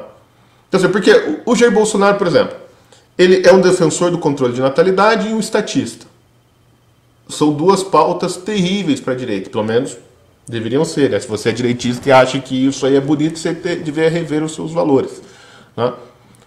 Mas o Jair sempre defendeu isso. Aí, em determinado momento, ele falou, opa, mas não é isso que o povo quer. Então, o que importa é a opinião do povo, então vamos levar essa pauta. Economia de mercado só dizer, Silvio, e pró-vida. Ele é a favor... que ele era a favor do controle de natalidade por vias de vasectomia. Laqueadura, vasectomia, não aborto. Mas o que no fim das contas acaba sendo a mesma coisa. Tudo bem, não é um crime terrível como o aborto, mas assim, é uma pauta da Fundação Ford e da Fundação Rockefeller. Né? Então, e é um caminho para o aborto. Ele não fazia isso porque ele era filho da puta, fazia porque ele não tinha informação, entendeu? Né? O Jair não sabia dessas coisas, talvez ele entenda, mas isso ele defendeu muito tempo. Então ele não liderou o movimento pediu para ele isso, ele falou, tá bom, então é isso aí que precisa fazer, a gente vai fazer. Né? O papo dele na eleição, não entendo nada dessa porra, pergunta lá pro Paulo Guedes. Né? Então assim, ele de fato não é um líder, tanto ele não é um líder porque que vocês estão olhando para nós para saber o que é para fazer e não pro Jair. Ninguém está perguntando pro Jair Bolsonaro o que é para fazer e ele não está falando para ninguém o que é para fazer. Né? Quando a Polícia Federal cometeu aquela sandice naquela quarta-feira sangrenta, em que invadiu a casa de todo mundo, de arma na mão, para pegar celular, para ver o que o Alan e o Bernardo estavam conversando, o que o Jair Bolsonaro fez para liderar o seu exército que estava abandonado no campo de batalha? Absolutamente nada. Nada. Ele até gritou, né? Ele até tentou fazer, mas daí durante a tarde teve uma reunião ministerial e os generais, segundo pessoas que estavam nessa reunião, chegaram para o Jair Bolsonaro e falaram: Bolsonaro, não faça nada, deixa essa molecada para lá, eles só trazem problemas. Depois daquele vídeo que vazou, né, daquela reunião ministerial, o senhor está eleito presidente. Confie em mim. Olha só, sou seu amigo há 40 anos. Pulamos de paraquedas juntos. Confie em mim. Eu não estive na campanha, mas confie em mim. Exatamente. E o Bolsonaro confiou nesse bosta, né? E o que ele fez com as pessoas que o estão defendendo desde antes da campanha? Absolutamente nada. Zero. Né? Mandou o Mendonça escrever um papel que ninguém leu, né? Lá dentro do STF. Então isso é um líder, né? Coisa que o Bolsonaro não é. Então, por exemplo, durante a votação, a discussão da votação, o ano passado, daquelas emendas de bancada, lembram? Que deu aquele puta rolo, que ia passar 15 bi para a mão dos deputados, né, do orçamento, ia 30. foder com 30 bi, né? Ia foder com os ministérios. O que acontece? Quem que era o líder do partido que tinha que estar na discussão sobre isso? O filho do presidente, Eduardo Bolsonaro. E onde ele estava? Durante a discussão do projeto, com os técnicos da Câmara, viajando. Ele estava, acho que na época, ele estava em Israel, sei lá onde que ele estava. Mas ele estava em alguma viagem por aí dessas que ele gosta de fazer, né? E aí, quando os técnicos falaram que aquilo ia foder o orçamento do executivo, o líder não estava. Tinha lá o vice-líder, tinha as pessoas que estavam participando da reunião, mas o tal do líder nato, o cara que tem que coordenar e orientar a ação das forças políticas para determinado objetivo, não estava lá, né? Todo mundo lembra também do esporro que o Bolsonaro deu, muito, quando ele ainda era deputado, por celular lá, que filmaram o celular, e dando um esporro do filho que não estava lá numa votação importante, que ele estava também sei lá onde, viajando. Então, porra, é óbvio que não é um líder. Ele é um símbolo, lógico que o Eduardo Bolsonaro é um símbolo, né, da reação conservadora na América Latina, né? Embora muito resistente a assumir de fato esse papel de símbolo, né? Mas líder não é. É óbvio que não é. Claro que não é. Bom, então você tem as lideranças políticas. Então você tem várias lideranças locais, né, que orientam os movimentos, né? E nem sempre esse líder é o político eleito. Isso a gente não entender. Às vezes tem um outro cara que controla tudo, como por exemplo o José Dirceu, né? Como na direita a gente sabe que tem os caras que estão dentro dos movimentos de rua que elegeram muita gente. Esses caras não foram eleitos, eles entraram como assessores, etc., né? Esses caras são os líderes. Bom, e aí você tem, depois dos líderes, tem os terceiro ponto, que são os quadros. O que são os quadros? Os quadros é aquilo que a direita não tem. Os quadros são os burocratas do partido. A galera que se preparou a vida inteira para entrar dentro da máquina e tocar a máquina, né? O cara que sabe como é que faz um orçamento, né? Como é que pega uma verba pública e transforma ela em quadra de basquete na escola. Então, isso é o quadro. O cara que sabe operar a máquina. Que conhece o regimento. Exatamente. Muito bom, Bernardo. Quem é o filho da puta dentro da direita que conhece o regimento da Câmara? O Evandro pode falar isso aí muito bem. Não tem um puto lá dentro que conhece o regimento da Câmara. Nenhum. O Onix, no começo do governo, ele falou uma coisa muito, muito certa sobre a bancada do PSL, que tinha aqueles 50 deputados lá, todo mundo assim, saracoteando. Agora é nós, agora é nós.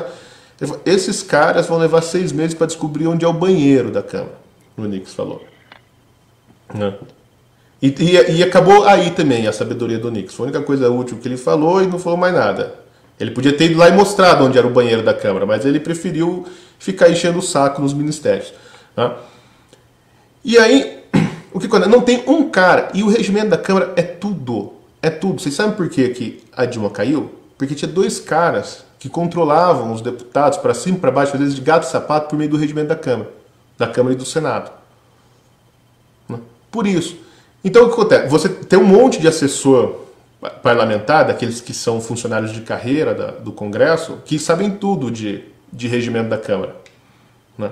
Sabe quantos desses caras lá que estão lá, que são funcionários de carreira da Câmara, o cara está lá 20 anos lá dentro, né? Que manja tudo de regimento, sabe quanto desses estão na Segov, foram contratados para a Segov para ajudar a articulação do governo? Zero. Sabe quem que é o assessor? Eu não tenho o nome aqui. Não é o Jorge, é o cara do Masterchef, velho. Como que é? Porra, eu vou achar. É o cara é o chefe lá, um gordinho cozinheiro que disputou o Masterchef, ele é o assessor parlamentar da Segov, tá? O cara deve ser bom pra caramba, né? Deve ser um puta de um assessor, mas não entende nada do regimento da Câmara. Eu queria ele como meu assessor, mas não do presidente, pra cozinhar aqui em casa. Pois é, ele deve fazer uma lagosta gostosa, sei lá que porra. Então, você tem os quadros, que são os caras que operam a máquina. Por exemplo, qual foi o problema do governo em vários ministérios? O Bolsonaro assumiu e você não tinha quadros para tocar. Quem que vão pôr de secretário aqui de não sei o quê? Porra, não tem. Esse drama tudo, por que tá cheio de milico lá dentro do Palácio do Planalto? Porque você não tem quadros, cara, para pôr. Quer dizer, você até tem, mas o Bolsonaro não os conhece e não confia em civis. Então quem que vai pôr na Secretaria de Governo? Ou põe um general ou um general. Por exemplo, foi o Santos Cruz. Aí não funcionou. Aí você põe o Ramos. Não funcionou. Na hora que o Ramos sair, vai vir outro.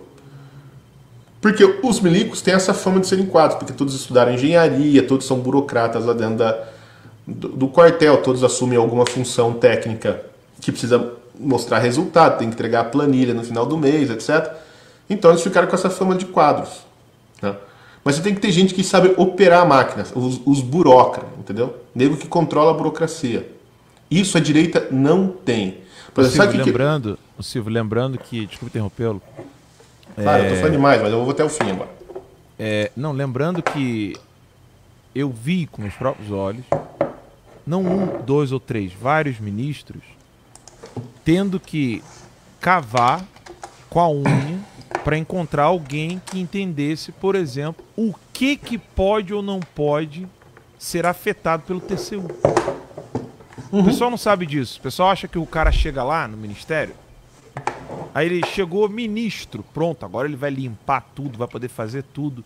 Se ele pisar 1 milímetro fora da faixa, vai ter um cara ali embaixo que não vai querer assinar não vai querer assinar nas decisões dele. Pode ser segundo escalão, terceiro escalão, quarto escalão, pode ser concursado, não vai querer assinar. E isso vai parar no TCU e o TCU vai degolar o cara. Lembrando que o TCU tentou degolar o Fábio Weingarten, dizendo: não, as suas contas aqui, você tem contrato com a empresa XYZ. Era mentira. E tem outros, né? Outros tantos ministros. Que você não tem hoje um quadro na direita brasileira. A gente fala direita, nós somos a maioria, 57 milhões! 57 milhões que eu quero uma lista de 3 pessoas por ministério, onde consiga auxiliar um ministro e falar para ele: ministro, vai nessa direção que é a direção que o povo quer, isso aqui tá tudo permitido pelo TCU. Alan. Diga. Fluminense campeão, cara. Porra, pode fechar a câmera, passa pro Bernardo, vamos abrir a cerveja. Agora mudou! Agora mudou! Entendeu? Mas é exatamente isso que você está falando, o Alan. O que é o quadro? É o cara, se o ministro chega e fala o seguinte: fala, meu filho, eu quero esse programa, entendeu? Quero que tal coisa aconteça. Eu quero assim que, né, tenha que em um ano a gente abra 40 mil creches no Brasil inteiro. O quadro é o cara que chega e fala: porra, para fazer isso vou precisar de verba disso, daquilo, vou ter que executar assim, vou entrar em tal sistema assim, vou executar essa merda. É assim que é. O quadro é o quê? É o cara que chega, quando qualquer político faz qualquer coisa, é o cara que chega lá no ouvido do Rudolf Rodrigues, Ranulfo, sabe? Eu nunca sei falar o nome daquele cara, e fala: isso aqui dá para judicializar assim. Vamos entrar com uma ação lá no STF, assim, assim, assim, para impedir esse cara de fazer isso. Ah, o Bolsonaro deu bom dia sem máscara. Ó, dá para judicializar assim, assim, assim. Vamos fazer. Aí o cara faz, daí o Ranulfo chega lá na imprensa e fala, olha, eu fiz isso e tal, não sei o quê. Então, isso é o quadro. É o operário, é o cara que leva o troço na mão, no braço. E você tem a militância.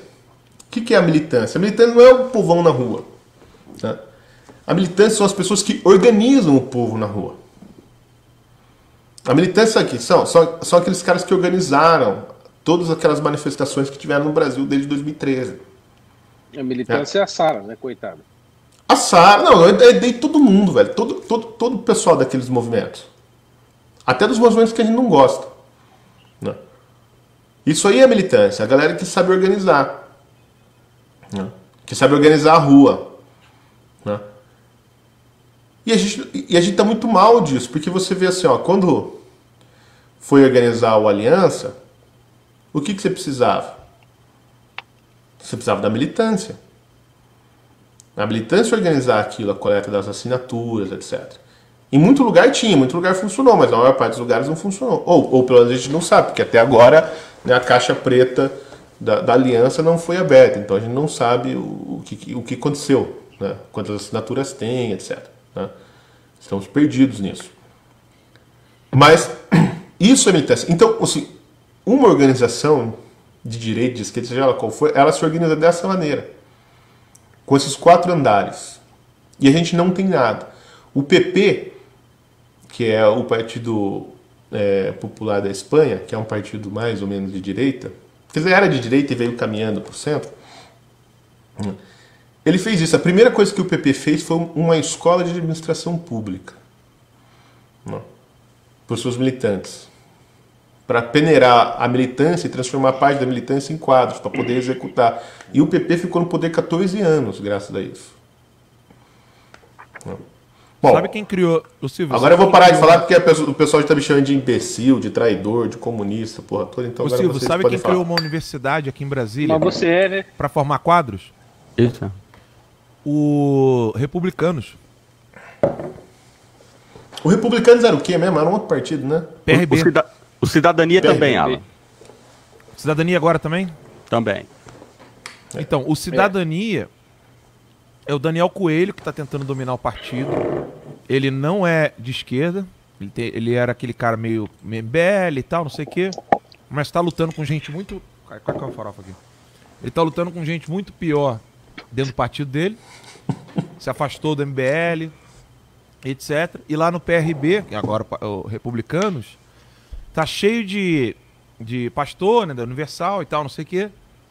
E eles têm uma universidade aprovada pelo MEC.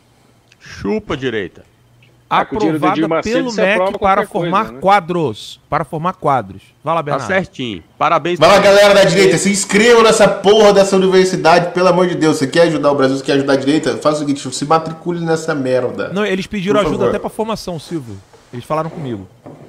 Aí. Eu me lembro quando eu trabalhei, eu fui assessor do deputado Felipe Barros, na época que ele era vereador, em 2017. Fui assessor dele por uns 6, 7 meses. E, bom, depois saí em 2017 e trilhei minha vida sozinho, né? Mas eu estava ali para ajudar o Felipe, principalmente, a pensar algumas estratégias, etc. Mas eu lembro que algumas vezes nós íamos a Brasília para tentar... inclusive o Felipe era do PR, desse partido republicano aí. Hoje o republicano, né? Que era PRB na época, Partido Republicano Brasileiro. E eu me lembro quando nós fomos uma vez... Que é o partido da Universal, não é? Da Igreja Universal? É o partido do Edir Macedo, né? E aí nós fomos a Brasília para desencalacrar algumas emendas parlamentares, porque tinha uma série de hospitais e coisa aqui em Londrina precisando de emendas, né? Precisando de dinheiro, e a gente ficou sabendo, uma pessoa tinha nos passado a informação, que tinha uma série de emendas parlamentares travadas em Brasília e que por alguma razão não vinham aqui a Londrina para ajudar os hospitais, o Hospital do Câncer, o Hospital Evangélico, Mater Dei, Santa Casa, e por aí vai. Aí ele falou, bom, então vamos para Brasília tentar desencalacrar esse negócio. Aí, um deputado japonês, que eu não me lembro o nome, que era do PSC, esqueci o nome dele, algum Tamaguchi aí, Takayama, acho o nome dele. Aí nós fomos lá no escritório do Takayama, e o Takayama é o seguinte, ele é um deputado, vamos dizer assim, aquele tipo conservador de centro, um Cunha da vida, assim, né? E aí o Takayama tinha uma pessoa do seu gabinete, paga a preço de ouro, dentro da legalidade, até onde eu sei, paga preço de ouro, que era exatamente o tipo de figura que todo conservador precisa, ou político conservador, né, ou que se diz conservador de direita, etc., que precisa ter no seu gabinete, que é exatamente esse tipo de burocrata e, vamos dizer assim, um homem que conhece os caminhos dos textos da lei, dos regimentos, das normas técnicas, das regulamentações, dos estatutos internos, das hierarquias, das pessoas com quem você conversa, dos sistemas internos que você tem que digitar dentro, etc. Porque, pessoal, vocês têm que perceber o seguinte, que o poder, ele tem vários, vamos dizer assim, camadas, né? Existe o poder máximo, o poder mais direto, que é o poder de matar, e existem outros tipos de poderes mais sutis, como o poder da burocracia. E se você não domina esse tipo de poder, você não vai conseguir agir dentro por exemplo, do Congresso. Esses deputados nossos aqui tomam tungada após tungada, porque não tem alguém nos seus gabinetes pago ao preço de ouro, que deveria ter, que conhece o regimento interno, todas essas questões burocráticas que eu disse, né? Eu já vou entrar na questão que o Alan perguntou. Mas daí nós fomos lá no coisa. E o seu Takayama, esse cara, eu não me lembro o nome dele, tinha um apelido engraçado. E ele falou assim pra gente, eu vou ensinar para vocês aqui como é que é, assim, na cabeça da maioria das pessoas, segundo a lei geral, a liberação de emendas. Ela é assim, tac, tac, tac, tac. Então tá bom. Mas ele falou assim, mas não é bem assim. Aí ele entrou no sistema, cara, eu juro que eu perdi uns 25 pontos de QI tentando entender como é que você liberava a emenda. É assim, mas não é assim. É, exatamente. É assim que está na lei, mas não é assim que acontece na prática. Né? Então, assim, o cara estava lá, de certo, desde o tempo do Figueiredo, entendeu? Conhecendo o sistema interno do Congresso. Ele sentou pra gente e falou assim, olha, o que está acontecendo com a emenda de você é o seguinte, é porque o fulano de tal lá do Hospital de Londrina, ou de quem solicitou a emenda, não deu um clique, não ticou positivo aqui no sistema, que desenrola o XPTO, não carimbou aqui 3 vezes, e não deu 3 lotinhas, e diz plum, aí não liberou, é só por isso. Aí ele foi lá no sistema, fez tec, pediu, falou, ó, daqui 3 dias tá liberada a emenda. Liberou a emenda, aí fomos lá, pá, Felipe todo bonitão lá, 100 mil, 200 milhões, sei lá quanto é que foi pro hospital. E aí ficou todo mundo muito feliz, obrigado, ponto. Mas é isso que eu estou dizendo. E o Felipe tinha, não sei se está aí, parece que não tem mais, uma pessoa no seu gabinete, aí isso eu digo daí no âmbito da Câmara dos Vereadores em Londrina, que era o regimento encarnado. Né? A Josi. A Josi é uma pessoa assim, cara, ela conhecia tudo, ela estava ali na Câmara há quase 30 anos, e ela conhecia absolutamente todos os detalhes e todas as leis passadas, porque assim, o montante de leis que só o município de Londrina tem é um negócio inabarcável.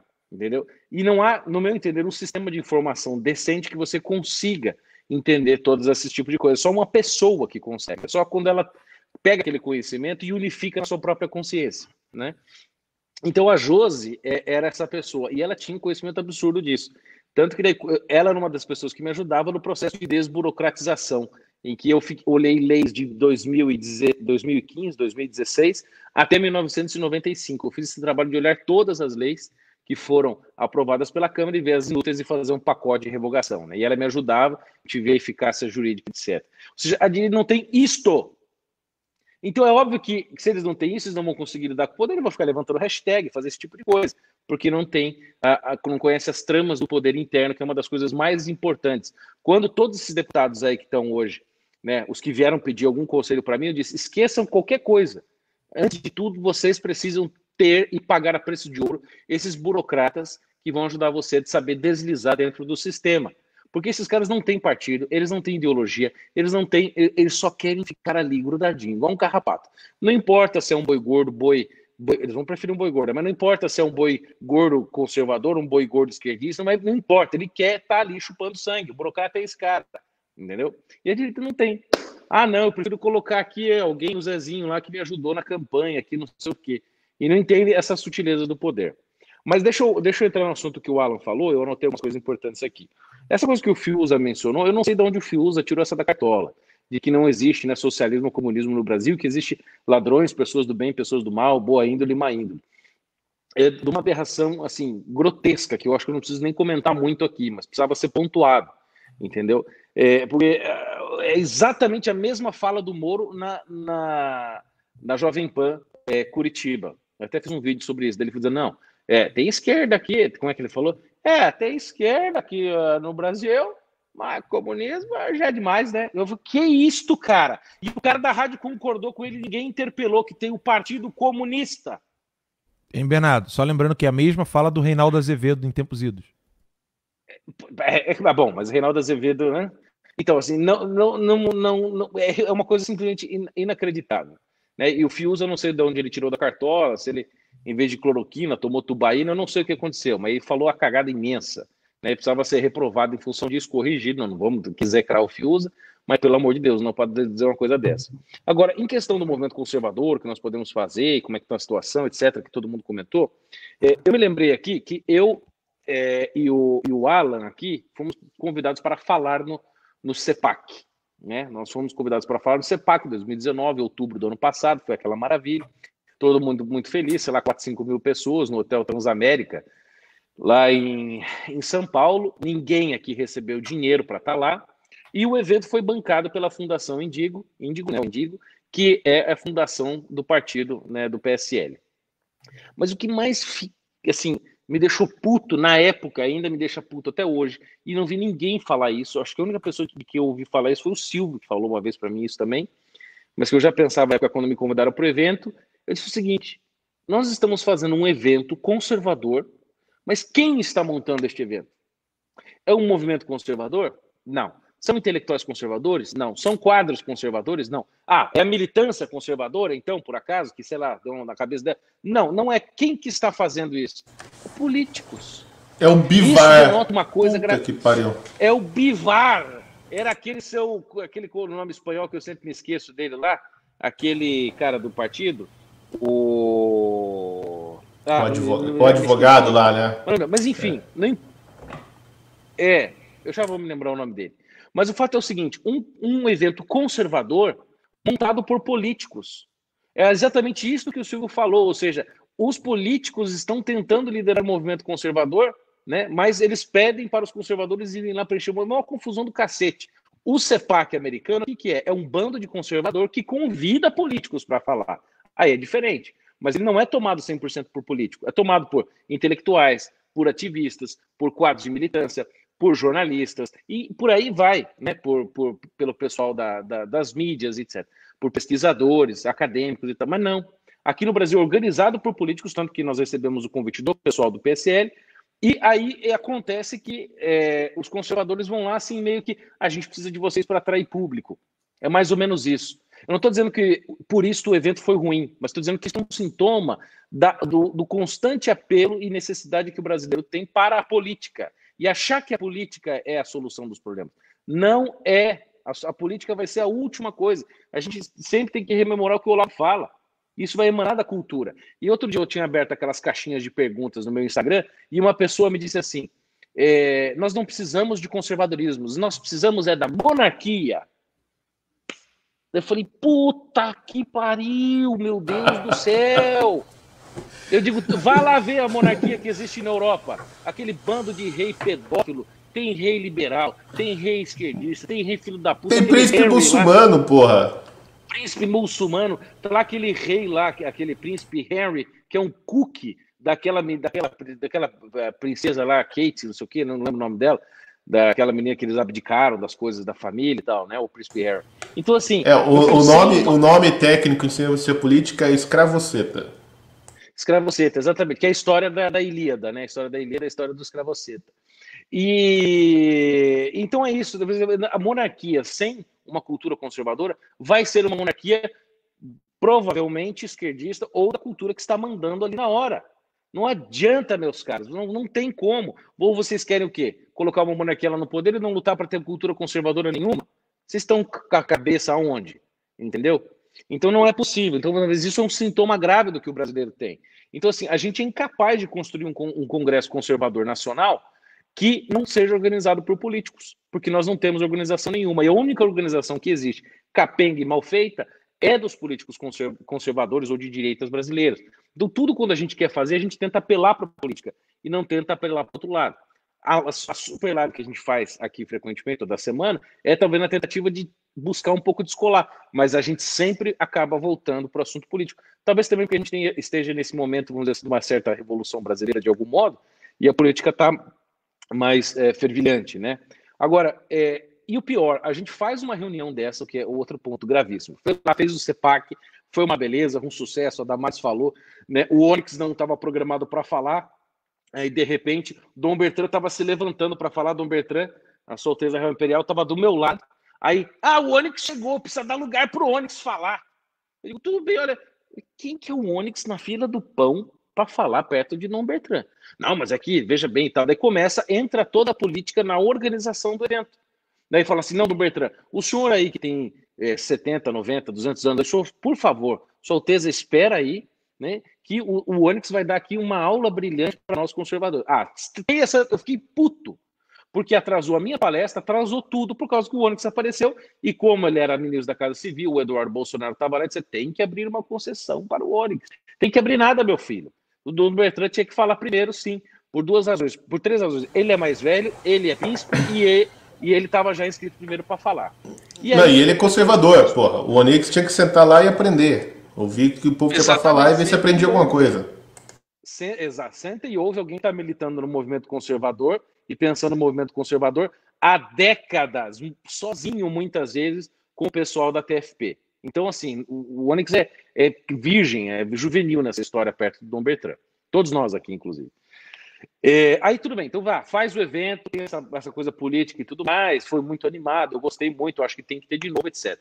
Agora, faz o evento e não tem uma reunião fechada, estratégica, com os intelectuais, ou os quadros, ou os políticos, jornalistas, nada para decidir nada, para pensar algo novo, uma reunião fechada, nada. Tudo tem que ser público, o tempo inteiro. Eu fico indignado, ninguém faz um plano de ação, ninguém faz uma resolução, ninguém senta ali para projetar o próximo CEPAC, nem isso foi feito. Não, Bernardo, tem uma coisa mais grave ainda, que o evento é sobre political action e não sobre political conference. Exatamente. Não é para a gente ficar se gabando quanto nós sabemos do conservadorismo, e como eu leio Russell Kirk, e eu leio aqui a Himmelfarb, e eu leio Oakeshott, e eu leio aqui Hobbes e Locke, não sei o quê. Pelo amor de Deus, é political action, né? Então é isso, é ação política. Mas não, né? O negócio não teve resolução nem discussão interna. Então é um negócio sintomático, né? Então, o que eu vejo muito, que os conservadores, e aí exatamente o que o Alan tocou na pergunta dele, eu acho um ponto importantíssimo, nós conservadores, e aqui eu vou jogar essa lama em todo mundo, está todo mundo deslumbrado com visibilidade. Então nós estamos aqui com milhares de pessoas, dezenas de milhares de pessoas assistindo essa live agora ao vivo, e nós estamos aqui gostosamente aparecendo, nos exibindo, falando, etc. Isso é muito bom, a gente propaga conhecimento, ajuda as pessoas, nós também conseguimos ganhar nossa vida e nos ganhar notoriedade, isso é muito bom, etc. Tudo bem, mas isto não pode parar aqui. Nós não temos nenhum tipo de discussão interna.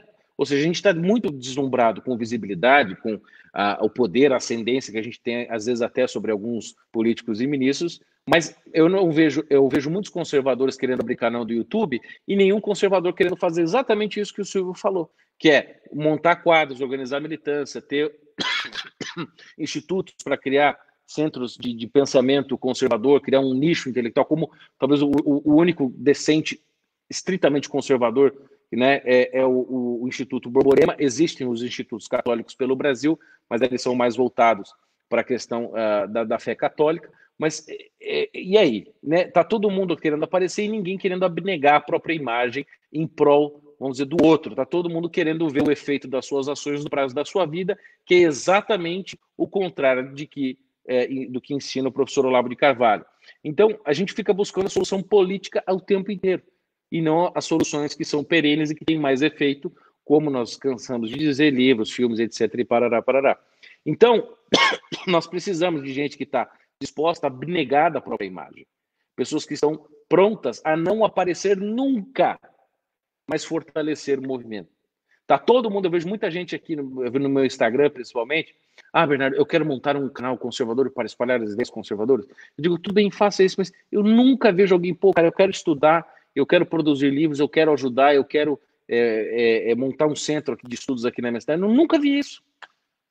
Eu nunca vi isso. Ó, vou dar uma dica. Eu sei que o Evandro vai falar aí, Eu ia né? interromper. Te cortando, Bernardo. Diga. A dica é o seguinte: procure o pessoal da Coalizão Conservadora de Santa Catarina. Tem um carinha Exatamente. lá que chama Lucas Campos. Vá atrás desses caras e pergunte assim: ó, como vocês fizeram aí? Por que o negócio deu certo? Como vocês fizeram para eleger os deputados, os vereadores, a porra toda? Vão atrás desses caras. Procure, tem Instagram, Twitter e tal. Chama Conexão Conservadora de Santa Catarina. Esses caras sabem fazer um negócio do jeito que fizer. Coalizão. Coalizão. Desculpa. Exatamente. O pessoal da Coalizão Conservadora talvez seja o segundo. Tem o Instituto Borborema, Coalizão Conservadora do Brasil. Né? O Instituto Borborema lá, eu acho que é Recife, né? Não lembro exatamente, ou João Pessoa. Não, é Paraíba, Campina Grande, na Paraíba. Campina Grande. E o pessoal da Coalizão Conservadora que fica no eixo Floripa. Como é o nome? Criciúma. Esses caras estão fazendo um puta de um trabalho. E a maioria dos negros ali não aparece. Aparece 1, 2, e o resto tá tudo ali, ó, ralando para fazer a coisa andar. Então, é isto, organização em relação à Igreja Católica e Igreja Protestante, porque já faz uns 2 anos e meio, 3, que o PT acordou para a noção de que os protestantes são praticamente todos conservadores, do jeito deles, mas são, né? E os petistas estão indo atrás desse negócio, né? Agora ativamente. E vocês que estão pensando, ninguém acredita em petista, ou nunca subestime a capacidade do comunista de se reinventar e enganar você. Nunca subestime, porque você, se fizer isso, já vai estar sendo enganado. Na parte jurídica, tem o pessoal do MP para a Sociedade, que talvez seja mais proeminente, que está participando da maior ação do mundo, etc., que foi objeto da treta da semana passada. E na educação tem o quê? Os Docentes pela Liberdade, uma organização, que está aí, pelo jeito, não está aparecendo muito, etc. E assim, não tem união de artistas, de comunicadores, nem nada. É um ponto que a gente tem que bater. Não tem organização e a gente vai bater nisso até que comece a ter organização. Isso vale também para nós 6 que estamos aqui, né? Porque nós 6 só nos reunimos na Super Live publicamente, o que é uma evidência da clara desorganização que nós temos aqui e que nós não temos medo de dizer. Tá bom, meus queridos? É isso, eu teria 1 quilo de coisa a mais para dizer, mas para não ocupar demais os seus ouvidos e os seus olhos com a visão da minha maravilhosa pessoa, eu passo a palavra para o tio Careca, vulgo Thanos. Vocês estão ruins, hein? Já pensou esse negócio de aparecer o Onyx no CIPEC e manda o cara bater pênalti? Se fosse assim no meu tricolor, cara, toda vez que o Careca ia assistir jogo do São Paulo, tava resolvido meus problemas, tudo, cara. Toda vez que o Raí fosse assistir jogo do São Paulo, ficasse na arquibancada, a gente não estaria fudido igual a gente tá. Tinha que ser assim mesmo. O cara apareceu lá, chama o cara para resolver, porque os que estão em campo tá ruim a coisa.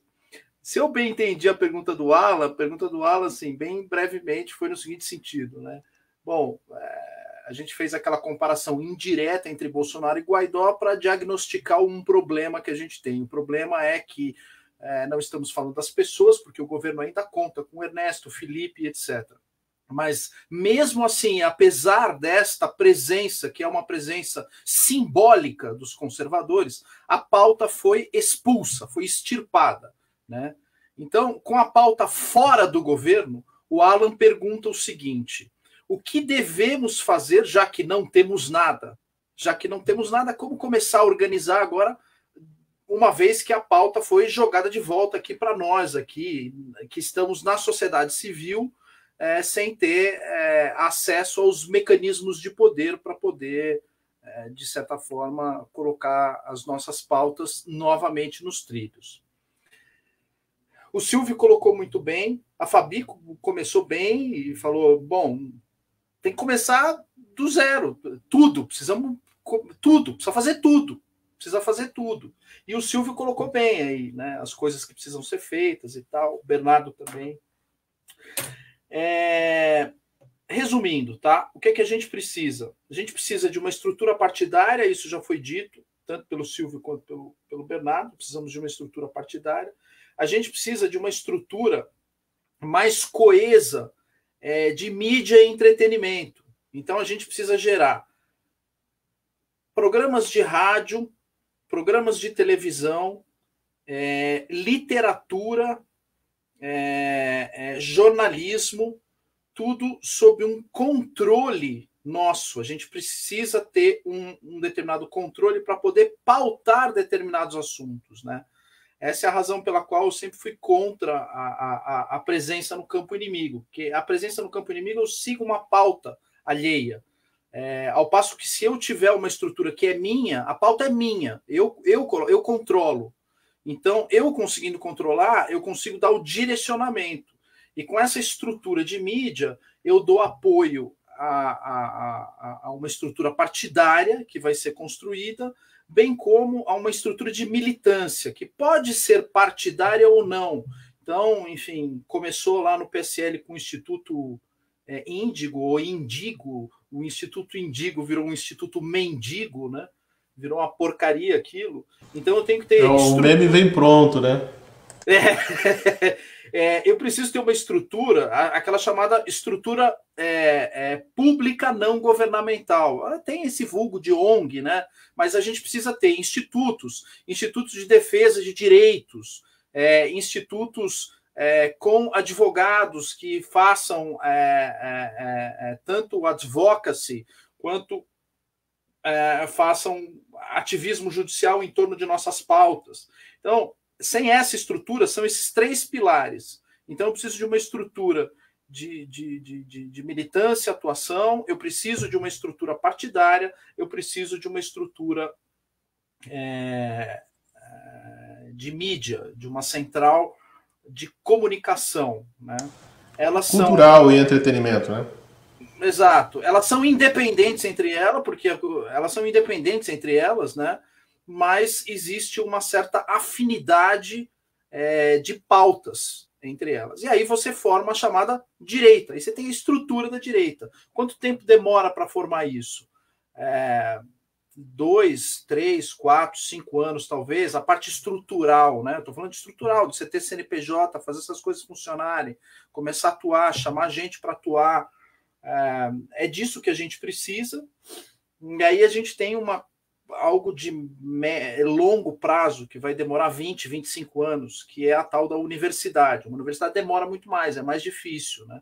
Você montar uma estrutura com cursos direcionados para temas que são do interesse das pautas conservadoras, né?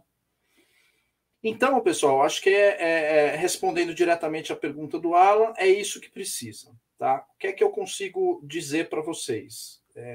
Até onde eu consigo dizer, enfim, eu tenho, desde algum tempo para cá, me envolvido diretamente nessas pautas, isso está em andamento. Quem está aí no Superchat está com dúvida, recomendo a frase de Goethe, que é tão citada pelo professor Olavo: é urgente ter paciência, tenham paciência, no momento correto vocês serão comunicados do que está acontecendo. Quem tiver oportunidade e interesse vai aderir, quem não tiver, siga onde está, fazendo o seu apoio, com a sua consciência, com o que quiser. Isso chama-se... Ô, Evandro.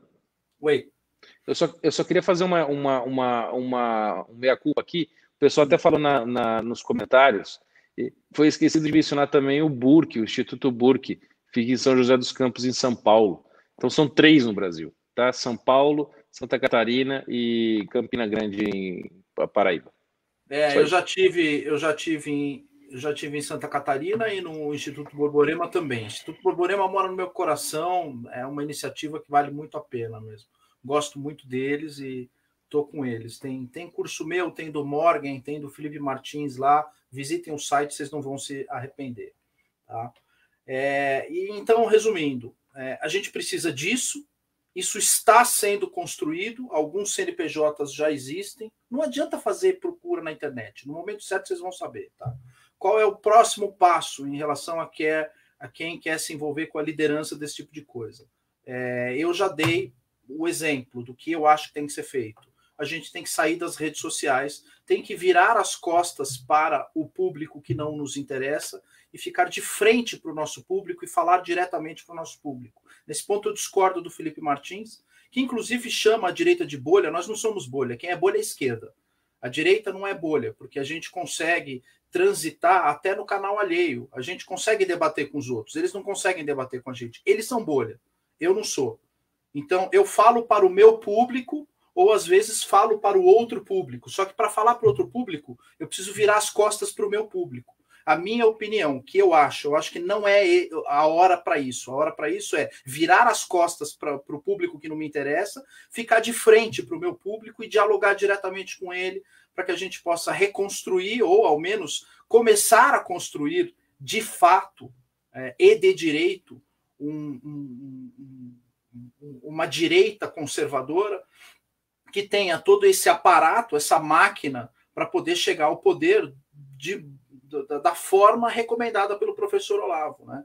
Para que a gente não chegue no poder com ejaculações precoces, como foi a eleição de Jair Bolsonaro. Jair Bolsonaro foi uma ejaculação precoce. Então, o que a gente tem que fazer? Lesson learned, aprendemos a lição. Vamos dar um passo atrás e começar a construir institutos, institutos, fundações, ONGs, etc., construir um partido político, construir uma estrutura de mídia que possa dar vazão às nossas pautas, e a gente começa a resolver isso, já olhando para 2022, eventualmente para 2026. E aí o fato da gente apoiar o Jair Bolsonaro vai depender mais dele do que de nós, né? Nós fomos expulsos. Não adianta o pessoal do Superchat ficar falando vocês estão aí querendo pular fora do barco. Não pulei. O cara botou uma espada nas minhas costas, me botou na prancha e mandou pular, porra. Meu filho, ninguém pulou fora, né? Você tem que entender a hora que você é convidado a se retirar, porra. Exato. O que você quer? Que eu vá lá e entre a força no barco? Não tem. O cara me tirou. Mas veja... Mas veja bem, Evan... Não é só retirado... Não é só retirado... Rapidinho, não é só ser retirado, não. Vem a PF te dar o título de que você está fora. Exato. E as pessoas não podem esquecer que a PF é subordinada ao Ministério da Justiça, que foi escolhido pelo Jair Bolsonaro. Né? Então, assim, o povo tá falando, virou um Nando Moura, essas merdas aí que vocês estão falando. Cara, o negócio é o seguinte...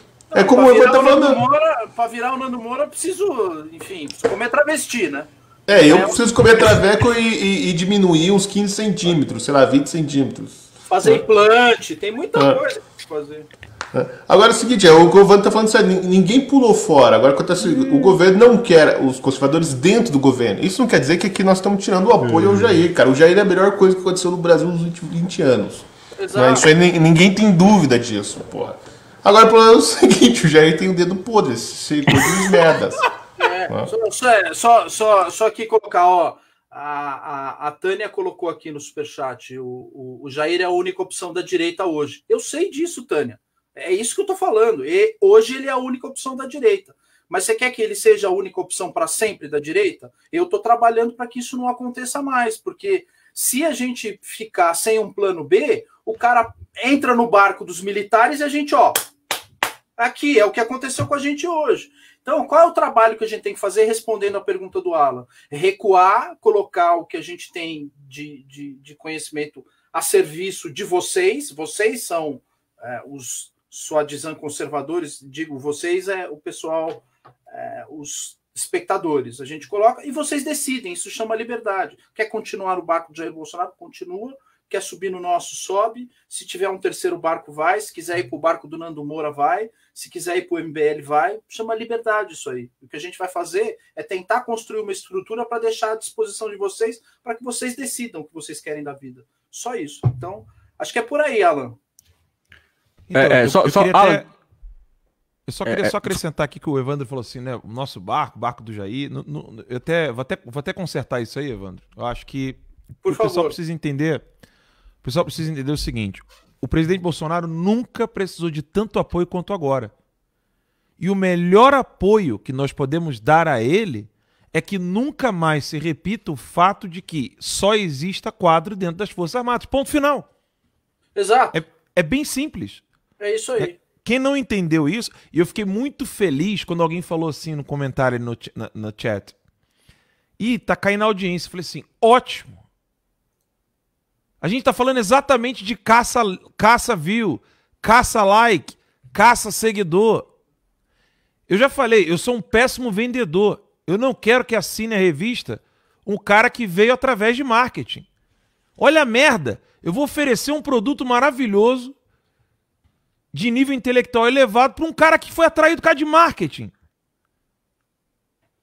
Exato. Eu vou estar ofendendo quem produz conteúdo na revista.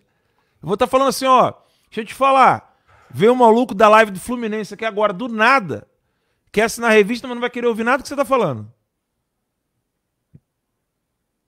E Desculpa, aí, só, eu não quero esse cara. Concluindo, assim, qual que é a reclamação, e aqui eu estou fazendo uma meia-culpa, tá? Qual que é a reclamação dos quadros militares em relação aos conservadores? Que a gente não é organizado. Eu vou dizer para eles que eles estão errados? Não vou, os caras estão certos, velho. Assim, eu tenho uma diferença ideológica com os militares, mas os caras têm um ponto. Eles são organizados, a gente não é. O que eu tenho que fazer? Me organizar e oferecer a minha pauta para o Jair Bolsonaro em 2022 melhor organizado. É disso que a gente está falando. Eu vou me organizar, eu vou empacotar a minha pauta de maneira organizada e vou falar, ó, agora a coisa está um pouquinho melhor, a gente está um pouquinho organizado, é isso aqui. O Jair Bolsonaro pode escolher colocar para dentro ou não. Eu acho que esse é o ponto, né, que a gente precisa dar um passo atrás e ser um pouquinho mais consciente. Em relação ao pessoal que é espectador, enfim, acho que vocês têm que continuar nas redes sociais, têm que continuar trocando informações entre vocês. Eu, da minha parte, acho que rede social não é o caminho mais. Rede social é bom para eleições, mas é ruim para a política do dia a dia. É péssima para a política do dia a dia. Ela não serve. A não ser que você tenha uma filiação mais voltada para aquele tipo de política da hashtag, que eu acho que isso é uma bobagem. Enfim, isso não resolve. Tá? Então, assim, para a política do dia a dia, a gente tem que sair das redes sociais e tem que trabalhar de uma maneira mais... organizada, cara. Organizada. Então, assim, vou dar alguns exemplos. O que a gente tem que começar a fazer? Eu acho que eu tenho que fazer menos thread, eu tenho que escrever mais para o BSM, para o Terça Livre, para o Crítica Nacional, para o Senso em Comum, escrever artigos mesmo, né? Então, o que eu posso oferecer para esse pessoal? Vou ficar lá no Twitter respondendo motoboy de treta? Chega, acabou, cara. Não vou mais fazer isso. Eu não quero mais sair do Twitter. Isso não me interessa. Então, o que é que eu tenho que fazer? Sabe aquele negócio? A gente vê o pessoal do Isento Left, os sociais-democratas fazendo isso direto. Você vê o Fernando Henrique fazendo thread no Twitter? Não vê. O que o cara faz? Quando ele precisa falar para a comunidade dele, ele chega no Estadão, na Folha, e fala, abre essa porra aí de tendências e debates, vou mandar um texto aí para vocês. Ou ele vê um texto lá do Eric Schwartzman falando mal ou desejando a morte do Zé Serra, ele fala, abre aí que eu quero responder para esse palhaço aí. Eu vou responder para esse cara. Abre um espaço aí na Folha, vou responder, eu quero debater direto com ele. Ou eu uso o meu canal de mídia para responder, que é o que o Morgan fez hoje. O Morgan usou o Senso em Comum para responder para o Schwartzman. Eu acho que a gente tem que elevar o debate para esse nível. Começar a escrever mais, e aquilo que o Olavo falou. Pô. A gente tem que fazer mais programa de rádio, mais programa nosso, tá sob o nosso controle, da nossa pauta, e a gente tem que falar para a nossa comunidade e para os nossos ouvintes. É assim que a gente começa a construir para fazer o crescimento orgânico. E pedir para esse pessoal, falar, ó, chama sua tia, chama sua avó, passa o link para ela, tá aqui o vídeo, joga no zap aí, entendeu? E a gente tem que crescer organicamente. Não dá mais para tentar crescer na porrada. Não dá mais. Quem é um grande exemplo, vocês podem discordar e xingar e dizer absurdos desta pessoa, que eu sei que tem pessoa que não gosta muito dessa mulher. Mas quem está fazendo uma ação incrível no Brasil e que está recebendo pouquíssima atenção é a senhora Antônia Fontinelli contra o seu Felipe Neto. Essa mulher organizou uma frente Mães contra Felipe Neto no Brasil inteiro para foder o Felipe Neto. Inclusive na justiça e em vários meios. Eu não vi ninguém da direita, não vi ninguém fazendo alguma coisa nesse sentido.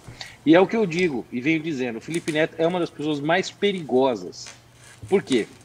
Esse molequinho, ele pode ser burro em muitas coisas, mas uma coisa ele tem, internet. Tanto que, se somar todos os canais da direita, não dá metade do que ele tem de seguidores. E outra coisa, esse rapaz ganha milhões de reais por ano, por mês. E se ele não sabe o que fazer, ele paga quem sabe. Tanto que o meu faro é de que ele é um dos não sei se idealizadores, mas talvez financiadores e toda essa história dos Sleeping Giants, que estão fazendo assédio nas empresas para retirar o financiamento do pessoal conservador e Olavete. O meu faro é de que existe grana dele nisso aí. Isso ainda está para ser comprovado e em breve, espero, a máscara dos Sleeping Giants vai cair. E assim, a Antônia Fontinelli está fazendo uma ação incrível juntando. Saiu agora aqui, inclusive, no R7. E essa mulher comprou uma briga, eu não sei se ela vai ganhar, mas ela comprou uma briga massa. Eu estou pagando um pau para ela. Tenho, assim, acho que ela tem um jeito, eu não curto o conteúdo dela, mas o que ela está fazendo é muito bom, enfraquecer o Felipe Neto. Quem sabe a gente não consegue pegar o Felipe Neto por outros meios, pega por esse lado do apelo sexual que o canal do Felipe Neto tem para crianças. E não pode ser, quem sabe, a Fiat Elba dele, né? Então, assim, a Fontenelle está de parabéns por uma ação dessa aqui.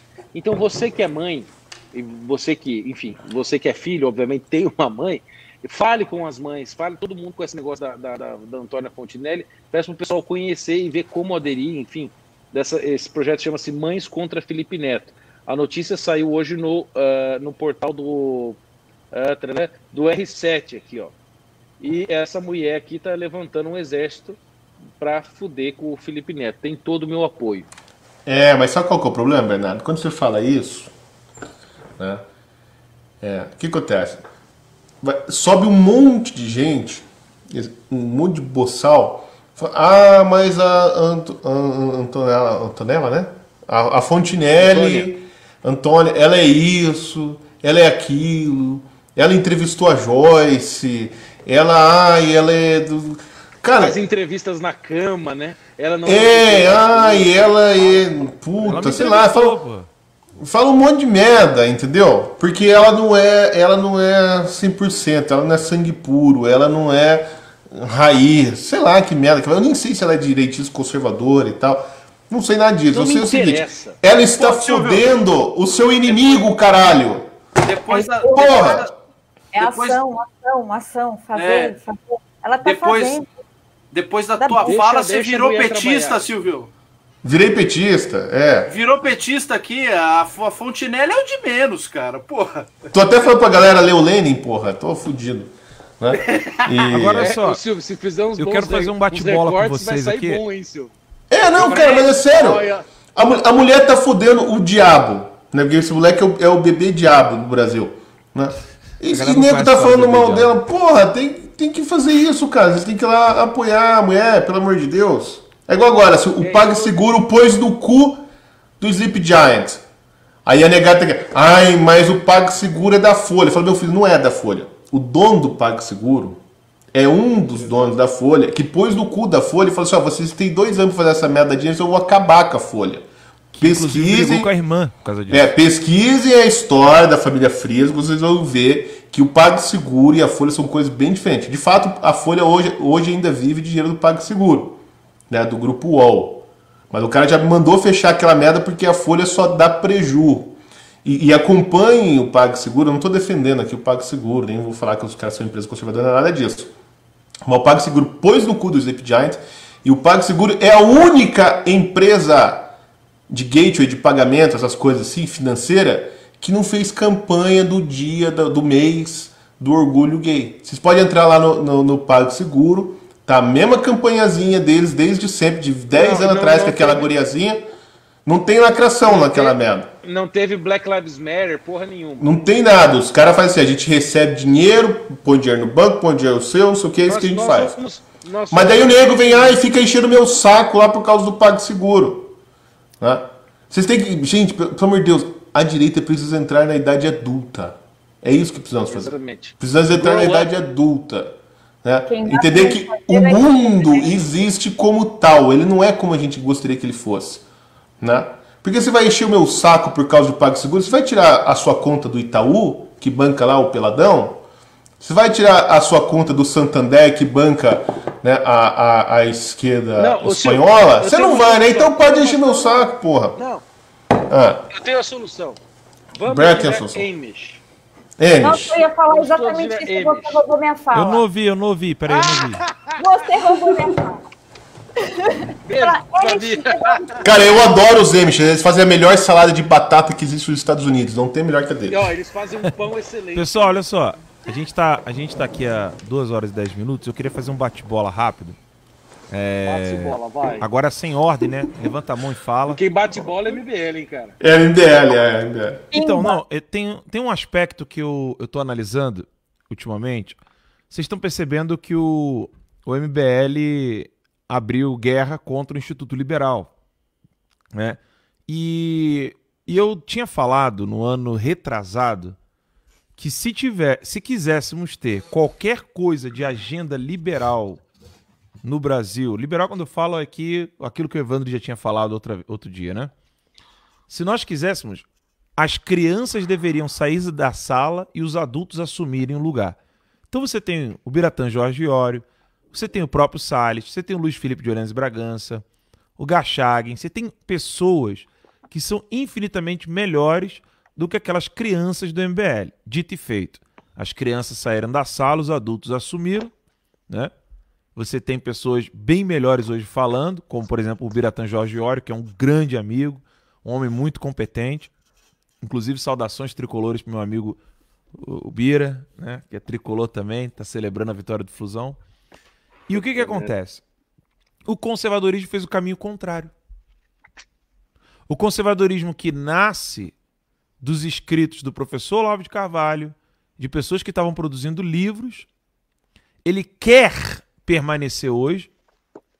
Isso aqui é figura de linguagem. Ah, mas tem um fulano, mas tem um ciclano. Figura de linguagem você vai ter sempre que abranger um número maior, tá, gente? Ela sempre tem imprecisões, né? Hã? Ela é sempre imprecisa. Sim, exato, é sempre impreciso. Mas, de um modo genérico,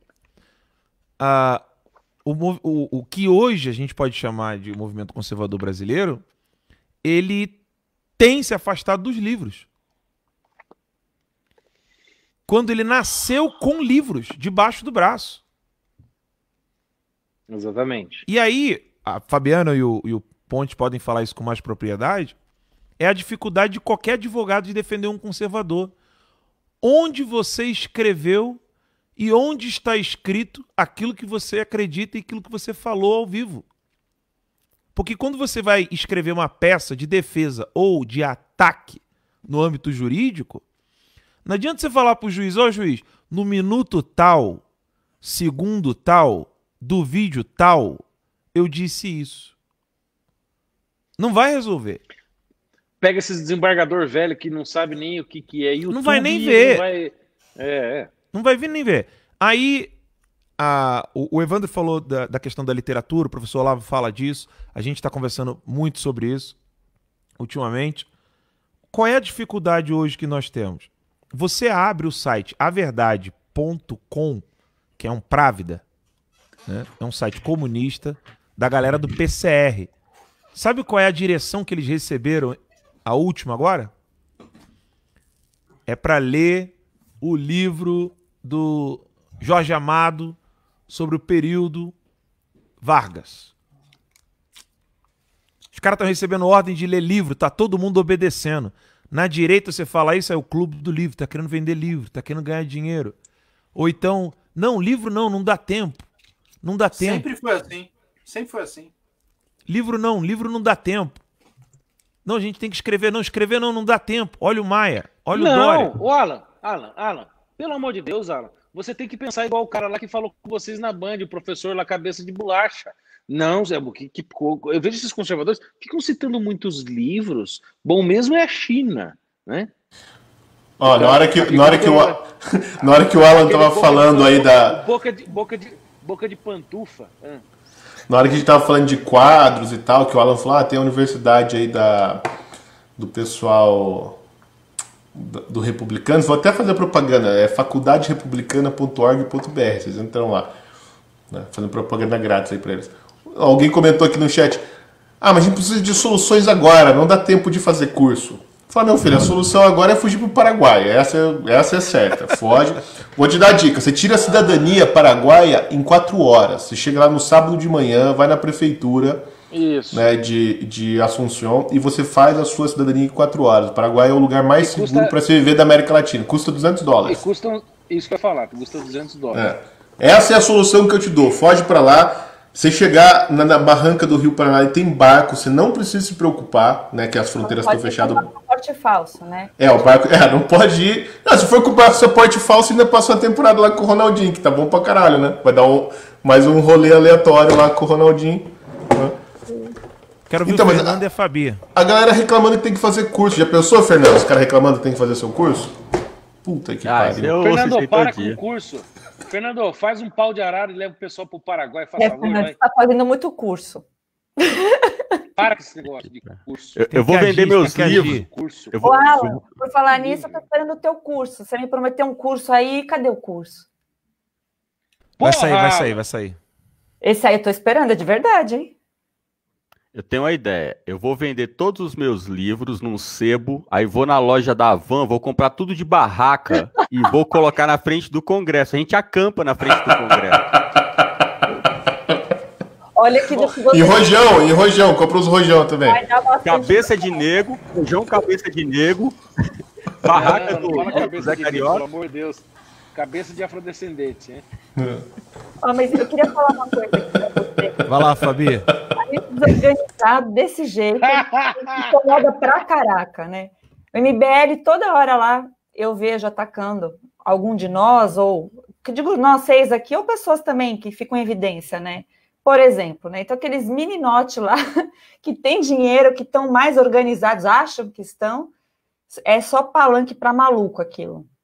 Hoje o MBL News estava reclamando que a Michele Bolsonaro teve contato com o Bolsonaro com ele já contaminado. Imagina só, ela deve ter abraçado, beijou o Bolsonaro na boca. Onde já se viu um negócio desse? É inadmissível que o STF não invada lá a casa da família Bolsonaro e ranque a Michele de lá. Ela foi dar vergonha alheia, tá ok? Ela levou uma corongada. O que eu acho também, eu recebo pelo menos muita mensagem, pessoal, de gente, assim, pessoas sozinhas aí que estão lutando, né? Então, a pessoa entende que ela tem que fazer alguma coisa, então ela começa a estudar, procura livros para ler, vai atrás de conteúdo, isso também tem. Isso existe uma esperança, né? Até mesmo eu vejo em pessoas mais velhas, o que eu fico muito feliz, né? Por exemplo, a faixa etária da minha mãe, que é o pessoal, assim, que foi educado realmente, né, que política jamais se discute, está voltando e revendo esses conceitos, porque isso foi uma furada, né, que colocaram para nós, porque, na verdade, a gente tem que debater tudo até alguma coisa fazer sentido, pelo menos para você, né, pessoalmente. Então, assim, quando Alan falou, qual minuto tal, essa dificuldade processual que existe também. Então, teria que ter um mecanismo, como se fosse uma ata notorial, né, alguma coisa para poder ficar documentado isso.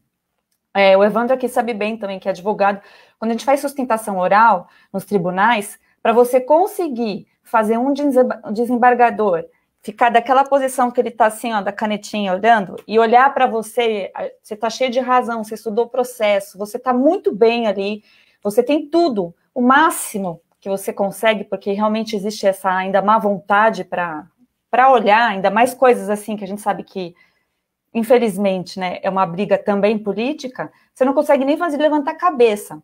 Aí, quando o processo é eletrônico, então, fica mais ainda com dificuldade. No STF, vocês tiveram a prova viva disso, né?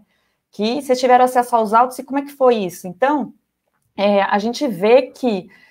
parte dos autos, né? Eles dá a impressão que a coisa é organizada para eles e para nós é totalmente desorganizada. Isso realmente acontece. A gente tem que pensar aí que foram 30 anos, né?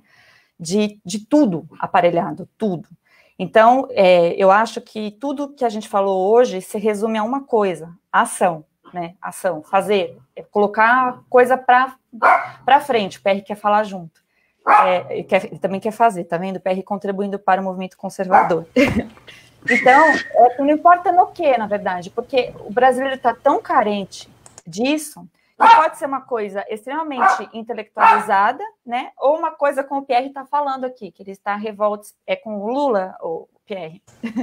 Coisas desse tipo, né? Na verdade, a gente tem desde aquela coisa que varia do antipetismo até mesmo a consciência real do que seria ser um conservador e não se importar com a esquerda, né?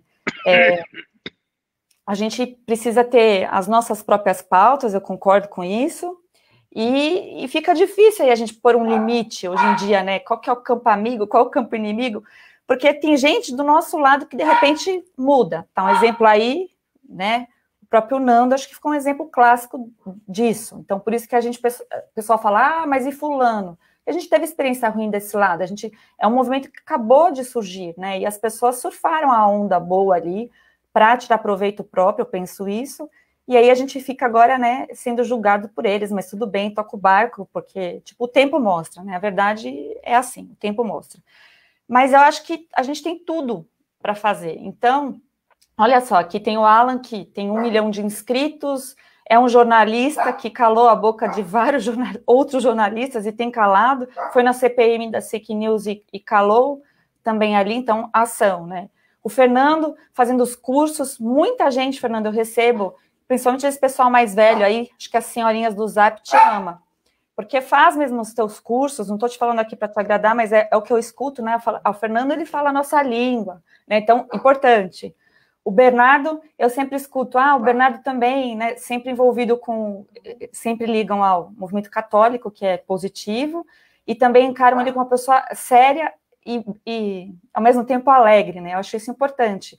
Eu me lembro na palestra do CIPEC, o Bernardo, mesmo com tudo isso que você colocou, para mim ficou o que era a palestra, e ali tinham vários líderes da juventude, da direita, que estavam sonhando e que sonham ainda, com uma direita real, né, construída. Então, acho que o recado que eu nunca vou esquecer a sua palestra. Você falou, inclusive, sobre depressão, eu lembro que depois até te entrevistei e realmente aquilo me marcou. Silvio, você faz um papel aí de intelectual, de trazer a linguagem também um pouco mais simplista. Para quem não assistiu, vale a pena assistir. O Pierre quer falar junto, tá difícil, eu não consigo pegar ele. Vale a pena assistir o teaser, a live que vocês fizeram ontem, do Olavo Tem Razão. Porque ali você traçou uma linha do tempo do professor Olavo de Carvalho, que eu acho muito legal o pessoal ter aquele entendimento. Foi muito, muito legal a live, depois o Olavo entrou, dei várias risadas, então esses conteúdos que a gente precisa pensar também. Tem o Felipe Neto, precisa de conteúdos desse jeito até para atrair a juventude. O Evandro também está fazendo um excelente trabalho. Evandro, a gente estava junto lá no MAB, né, no movimento de rua, porque a intenção era realmente fazer, né, fazer alguma coisa. A gente sabe como funcionam essas manifestações e a importância que ela tem. Então, aqui, todo mundo aqui faz, eu acho que a gente não precisa realmente, eu vi em várias falas aí, o negócio é fazer, é ter alguma ação. E ter a noção de que juntos, né, juntos aqui nós 6 e agregarmos a outras pessoas, que nem a Fontinelli, eu também desconheço a orientação política dela, assim, mas o fato é que ela está fazendo algo para a gente apreciar, né, então, o passado negro dela está perdoado, nem sei se ela tem ou não. Não, Fabiana, é aquela coisa, se você nunca fez nada organizado para foder o Felipe Neto, cale sua boca, entendeu? Exato, bem por aí, né, porque a gente sabe realmente o malefício que o cara faz, ele entra na casa de milhares de pessoas, eu recebo esse tipo de reclamação, e boa ideia aí dela, realmente não tinha pensado. O que a gente tem que fazer? Tem que ir lá e apoiar, né, e assim como oferecer apoio jurídico. Sim, o apoio jurídico, o apoio de comunicador, os poucos que a gente tem de seguidores ou não, mas é assim que a gente vai fazer. E em relação ao presidente Bolsonaro, eu acho que a gente fica numa saia justa nesse sentido, porque não deram nem 2 anos de governo, né? E assim, vocês falaram aqui de liderança, mas, querendo ou não, foi ele, né, que conseguiu liderar, fazer uma campanha fenomenal, com o uso basicamente da internet, porque não tinha outra coisa, e a propaganda boca a boca ali, de nós mesmos, né? O vinho de graça foi real. E a gente continua aqui, e de graça, né? Então, usar isso tudo, essa união que a gente teve, para não desfocar e tentar segurar aí, porque a gente não tem uma terceira via para governo, por exemplo. E eu assumo, eu sou bolsominion mesmo, vou ser até o último dia, porque tem vários fatores aí que eu olho para o Bolsonaro, eu vejo ele, tem várias qualidades nele que eu me identifico e aqui não tanto faz, mas o importante é isso, que a gente não tem nem o luxo de querer, não existe essa de pular do barco, né? Quem pula do barco é tipo o Nando Moura mesmo, ele já foi. Nós continuamos aqui, né? Os 6 aqui, estamos aqui, com as nossas diferenças, a gente concorda, discorda, mas isso também faz parte, né? O pessoal aí tava louco para ver treta, não teve treta, você viu? Porque acima de tudo... Calma, não acabou ainda. Calma que a treta é só depois da 1h, ainda tem 20 minutos. Não é isso, é porque eu acho que nos liga de verdade é essa consciência de que nós precisamos caminhar junto no sentido de não termos um projeto pessoal que se sobressaia, porque senão fica sem sentido, né? Mas sabe, Fabi, você tá falando uma coisa aí, eu tava lembrando que o Olavo, uma vez, ele falou assim, não existe direita, a única coisa que existe é o Bolsonaro. Pois é. Né? E ele tá certíssimo. Né? Pois é. E a nossa conversa aqui, o que a gente está discutindo, pelo menos eu acho que eu e o Ivan estamos na mesma sintonia nesse ponto, né? É que assim, a gente quer mudar isso, entendeu? A gente quer que tenha direita. A gente não quer que tenha só o Bolsonaro. Né? Porque ter só o Bolsonaro não é uma coisa, o que o Olavo está falando assim, só tem o Bolsonaro, não tem a direita. Até pelo semblante do Jair. Né? Eu acho uma sacanagem deixar ele sozinho sofrendo daquele jeito. Porra, você lembra naquela quarta-feira, cara, ele tava dormindo assim, ó, era meia-noite, ele tava assim, ó. Né? Falando, não tava nem ouvindo. Entendeu? Aí, o que a gente quer é que tenha uma direita, o que a gente tá falando assim, ó, pelo menos a nossa concepção, né, a direita precisa se formar assim, como o Evandro falou, você precisa ter essa atuação nesses 3 pilares da sociedade civil, né, política, cultural e na própria ação civil, né, por meio das várias organizações sociais, né, e você precisa ter, do ponto de vista político, um partido que atue, né, de maneira organizada. A gente quer que tenha direito. Ninguém que está se mandando o Jair tomar no cu. Falando, não, como é que você faz assim? O Jair dá tudo que ele tem. Assim, acho que o Fernando... político é muito importante, Silvio, porque realmente, estou falando aqui como advogada, né? A gente fica de mãos atadas. Por exemplo, com a ação no STF, certo? Eu acho que o Fernando até pode falar melhor disso aí. Né? Eu acho que o Fernando pode falar melhor disso aí, porque assim, ó, o que é o Jair? Há um mês atrás, nós vimos o Jair real, full pistola, na reunião ministerial, falando tudo aquilo que a gente quer.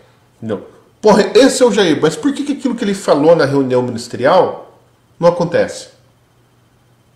Né? Por que o tal do cidadão armado não será escravizado não aconteceu no Brasil? A gente sabe que o Jair quer. Eu vou mostrar depois do Fernando. Eu vou mostrar depois do Fernando porque está aqui nesse livro. Né? Eu vou mostrar depois do Fernando, eu quero mostrar um trechinho minúsculo desse livro aqui, mas eu quero ouvir o Fernando. Então, o nosso problema aqui é o seguinte, o Jair quer isso, ele quer as mesmas coisas que nós queremos, mas há algo que o impede de fazer aquilo. Né? Então, e há problemas externos e internos. A gente está tentando identificar esse problema, tentar alertar a sociedade para que isso não ocorra mais, porque eu enxergo assim, a gente não quer que o Jair sofra tanto, a frase do Alan é muito bem dita nesse momento, porque a gente vê o desespero, eu me coloco no lugar dele lá, a gente sabe como que ele está dentro da coisa, né, e a gente sabe que existe as forças, né, as forças no governo, elas são muito fortes, também vi vocês falando isso na live, e é real isso. Fabi, eu recebo mensagem do Jair às vezes, 11 e pouca, meia-noite, dá 4, 5 horas da manhã eu tô recebendo outro, o cara não dorme. Pois é, eu também já soube disso, Alan. Além de não dormir, eu sei que ele, naquelas conversas que a gente vê ele tendo ali com o pessoal na porta do Palácio do Planalto, por exemplo, ele ouve ali lamentos, né, que as pessoas estão desesperadas, mas a gente vê que ele é muito genuíno nisso. Eu sei que sempre ele está pensando, mas o que é melhor para a população como um todo, né? E isso talvez seja uma grande dificuldade. E o que é positivo nele, que são as características de líder, né, que a gente estava falando sobre liderança. Ele tem muita facilidade em reconhecer quando ele não sabe, quando ele erra, ou quando ele delega para o Paulo Guedes, essas coisas assim.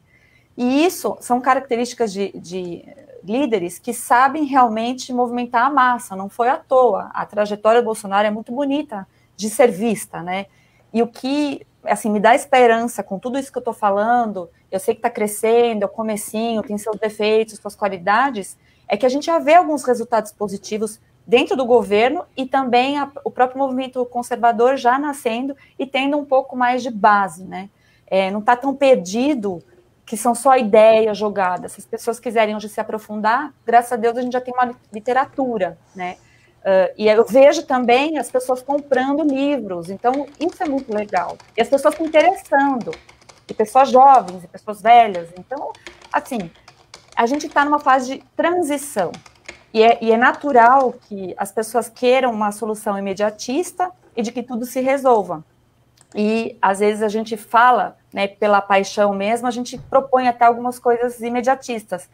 Mas o que funciona mesmo é algo um pouco mais centralizado, com organização e sempre tendo a consciência do objetivo a ser alcançado, né? E o objetivo a ser alcançado a curtíssimo prazo, no meu entendimento, é realmente aniquilar, acabar com a esquerda, porque não tem jeito, a gente não tem nenhum debate lícito, como até o professor Olavo fala. Eu acho que a esquerda aqui no Brasil domina tudo e a gente vai demorar anos para estar numa situação igual nos Estados Unidos, né? E aí a gente volta para o ciclo, precisamos de mídia, etc. E aí o Alan está fazendo excelente trabalho nisso, que tem um canal aí que, né, faz sombra para os outros que já são extraordinariamente consagrados pelos esquerdistas. Então, a gente está tendo sucesso, mas precisamos um pouquinho de paciência. Basicamente isso. Tudo bem, Fabi? Fernandão? Vamos lá. Deixa eu ler aqui deixa eu ler um poema aqui. Poema não vou ler o poema inteiro, pô. Vou ler só um trechinho aqui para vocês, do Gilberto Mendonça Teles, que tem um trabalho muito bom, que é um brasileiro, né, que poderia ser mais lido aí. Vamos lá. Ele tem um poema chamado Origem, que ele fala o seguinte, tem um trecho que eu gosto muito que diz assim: todo início é noturno, todo início é maior que seu tempo e sua agenda de imprevistos, mas todo início aguarda a visita dos deuses ou demônios. Esse trecho é um trecho que quando sempre me vem à mente esse trecho do poema, Origem, e nesse momento que a gente está vivendo a política brasileira, eu vejo que, infelizmente, nós estamos encarando problemas que são problemas de início, de períodos. Porque nós estamos vivendo um momento que, pelo desconhecimento da nossa história e da história do conservadorismo no Brasil, nós estamos atuando como se estivéssemos no início de uma era conservadora. Quando a gente estuda a história do Brasil e nós vemos desde os Saquaremas até o governo Bolsonaro, nós temos uma linha do tempo conservadora no Brasil. Essa linha do tempo conservadora no Brasil, ela é uma linha que foi percorrida por diversos personagens ao longo da história.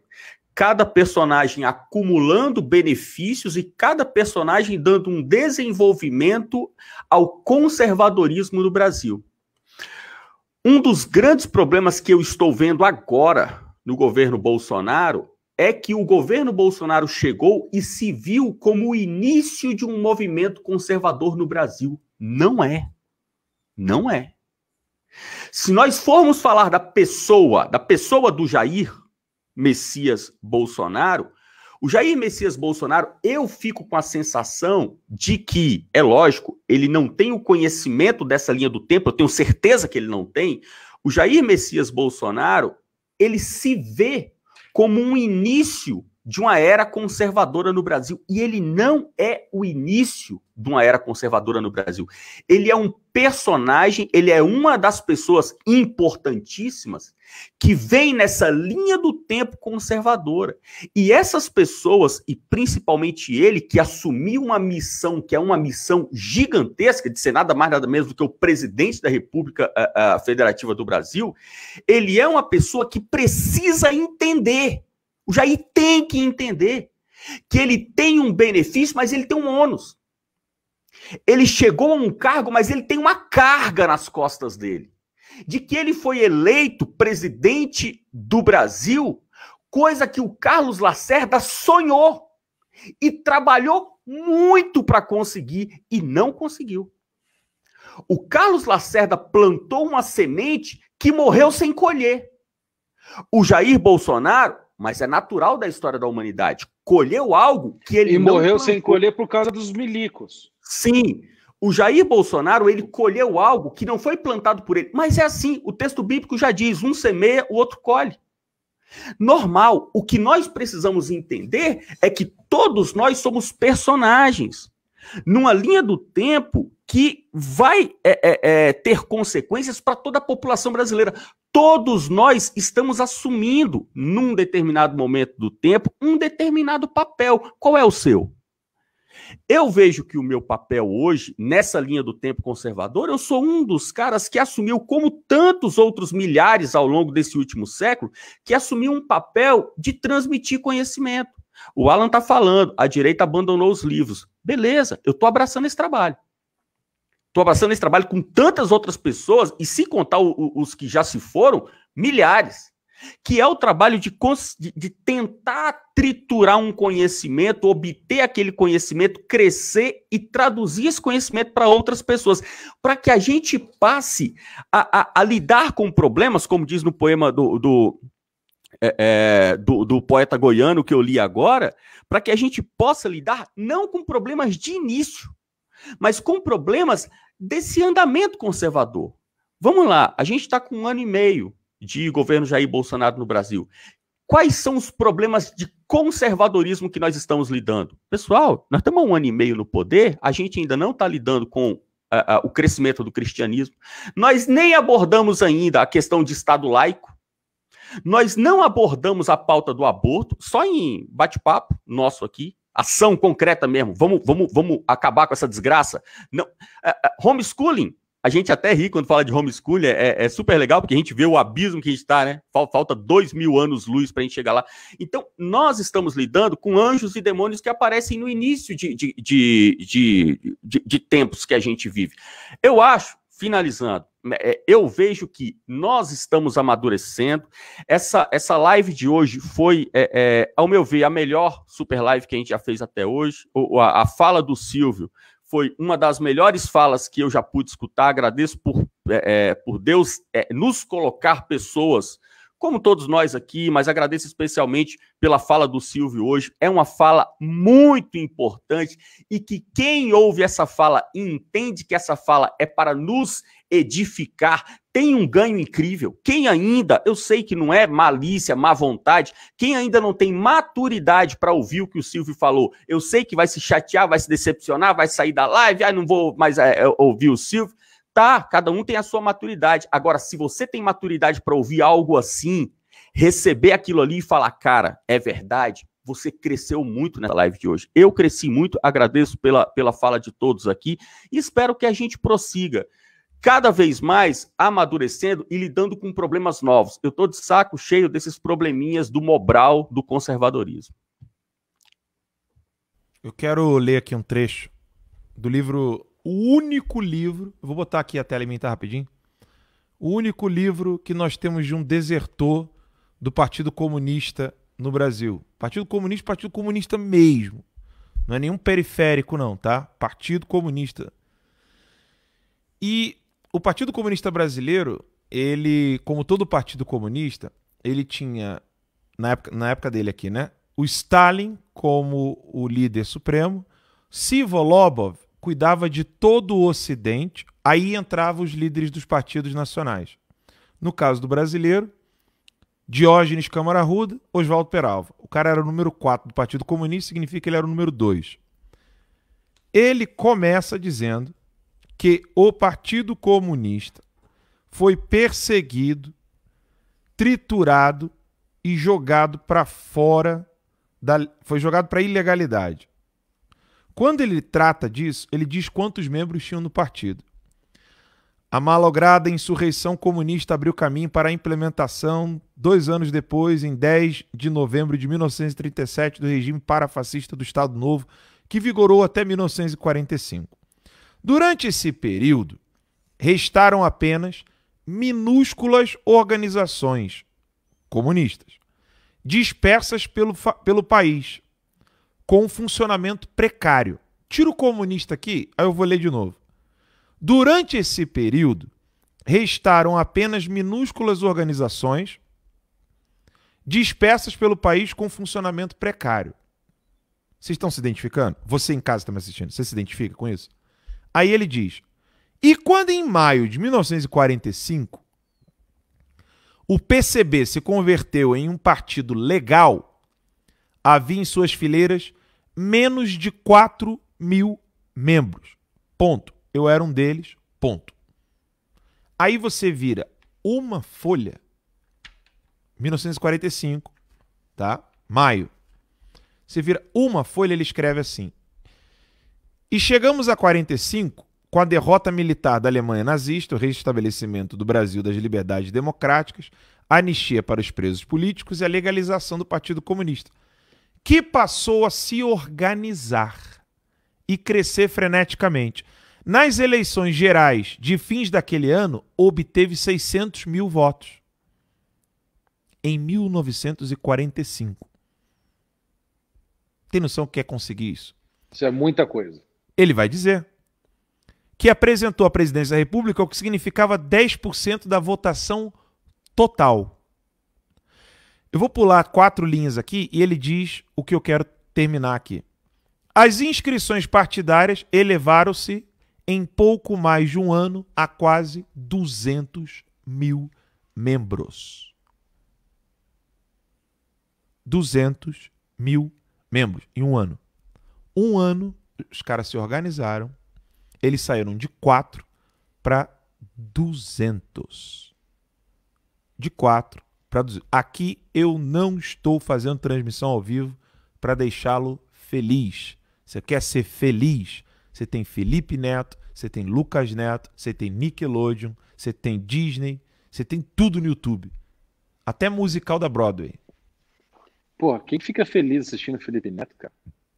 Sei lá. Mas o cara tem tudo. Tem gosto pra tudo. Tem Xvideo, tem tudo. Se o cara quiser ser feliz, vai lá. Eu quero sair disso aqui. De 4 mil para 200 mil membros num partido político. Para que haja 200 mil membros em um ano, você tem noção do esforço intelectual, cultural e de ação da sociedade civil que esses caras tiveram? E lembrando que a situação deles era infinitamente pior do que a nossa hoje. Porque os caras chegaram aqui... Os caras chegaram aqui, Bernardo... Olha só, os caras chegaram aqui, universidade não era essa bosta que é hoje. O teatro não era essa merda que é hoje. A literatura... Eles tinham o Filinto Miller na cola. Entendeu? Então você tinha um cenário que era absolutamente contrário ao deles. Com uma única diferença. E aqui eu acabo. Os militares é que colaboraram para que tudo isso acontecesse. E isso é importante dizer que na fundação do Partido Comunista está cheio de tenente.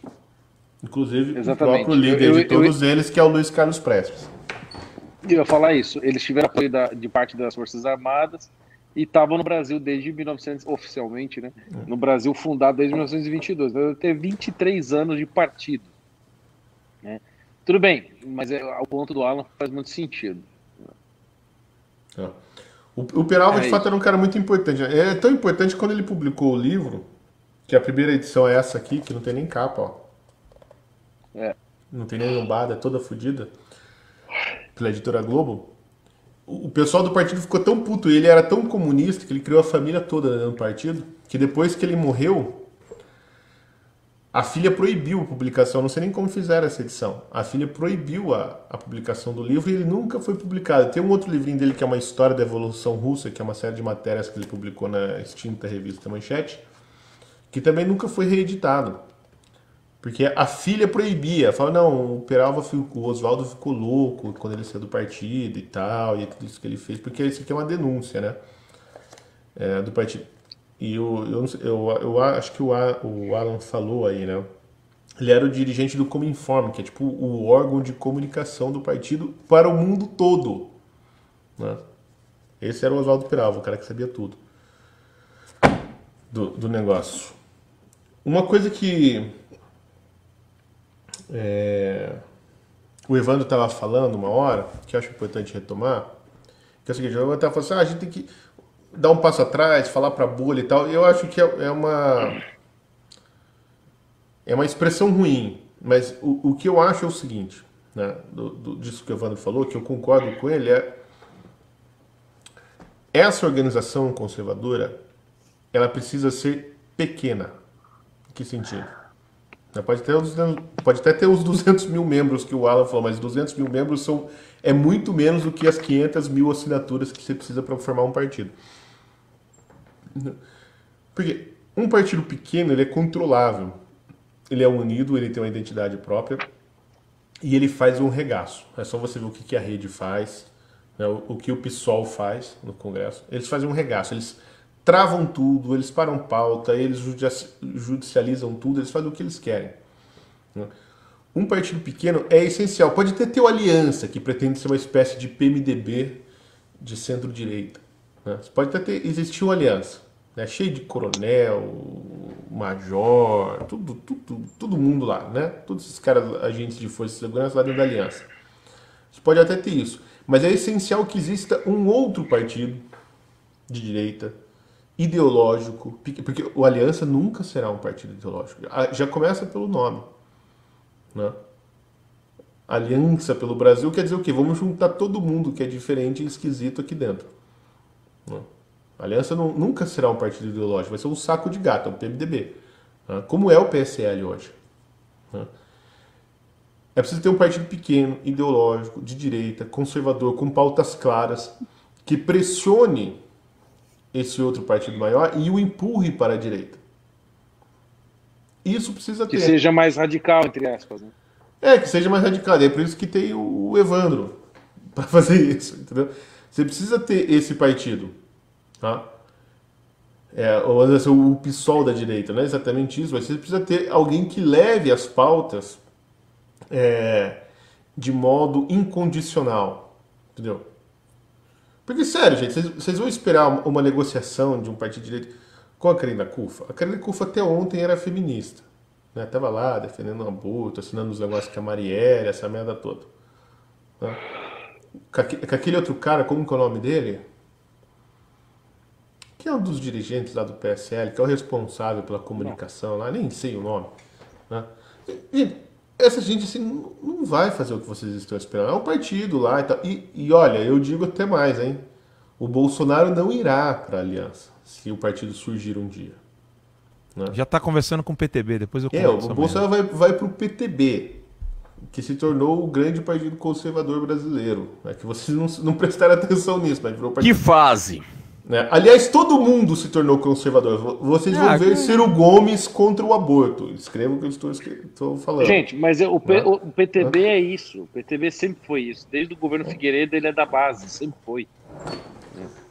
Esse é o segredo da vida do PTB. Vamos deixar esse assunto para uma outra live, que eu já estou. Outra live. Tá esperando. Mas é isso, gente. O negócio vai ter que ser pequeno mesmo. O Ivan tá certo nisso. Eu não acho que é falar para bolha exatamente, mas nós vamos ter que falar pelo menos com os nossos e convencer, né, umas 100 mil pessoas aí que é preciso ter sangue nos olhos. Galera, 3 horas de live quase, falta 15 minutos para completar 3. Obrigado, Silvio, Bernardo, Evandro, Fernandão, Fabiana querida e o cachorrinho da Fabiana também, que participou. Pierre. A Sansa não pode participar da live aqui não, senão ela quebra tudo. É um labrador. A Sansa já participou da melhor live, né, cara? Teve o filhinho do Silvio também. Né? Eu vendo a live, a PF lá dentro de casa, da sua casa, os jornalistas da CNN, tudo parado no portão, eu só escuto: pega, Sansa, pega! Ai, que desespero pensar nisso. Ô, Silvio, teve o seu filhinho que apareceu, dá cachê pra ele, tá? Ele sempre vem aqui dar tchau. Galera, é isso, obrigado. De coração, Deus abençoe. Não se esqueçam, vocês que estão aqui no canal Terça Livre, corram para se inscrever no canal da Fabiana, do Fernando, lá na Shockwave, do Evandro, canal do BSM, do Silvio, Bernardo. Não deixem, né? Por favor, eu sempre falo isso, é importante que a gente possa crescer. O discurso aqui é mais sólido, sim, tá? Vai se acostumando, Super Live é um bate-papo bem sólido, é duro de digerir, senta em casa depois, pega os minutos, dá uma anotada, entendeu? Porque, de fato, a gente não tá falando aqui pro menininho que do nada saiu do MBL, veio pra cá, tá afim de fazer alguma coisa legal, tipo coreografia na rua, sabe? Não. Não. É uma outra galera. Tá bom? A gente vai ficando por aqui. Até a próxima, se Deus quiser. Tchau, tchau. Terminando.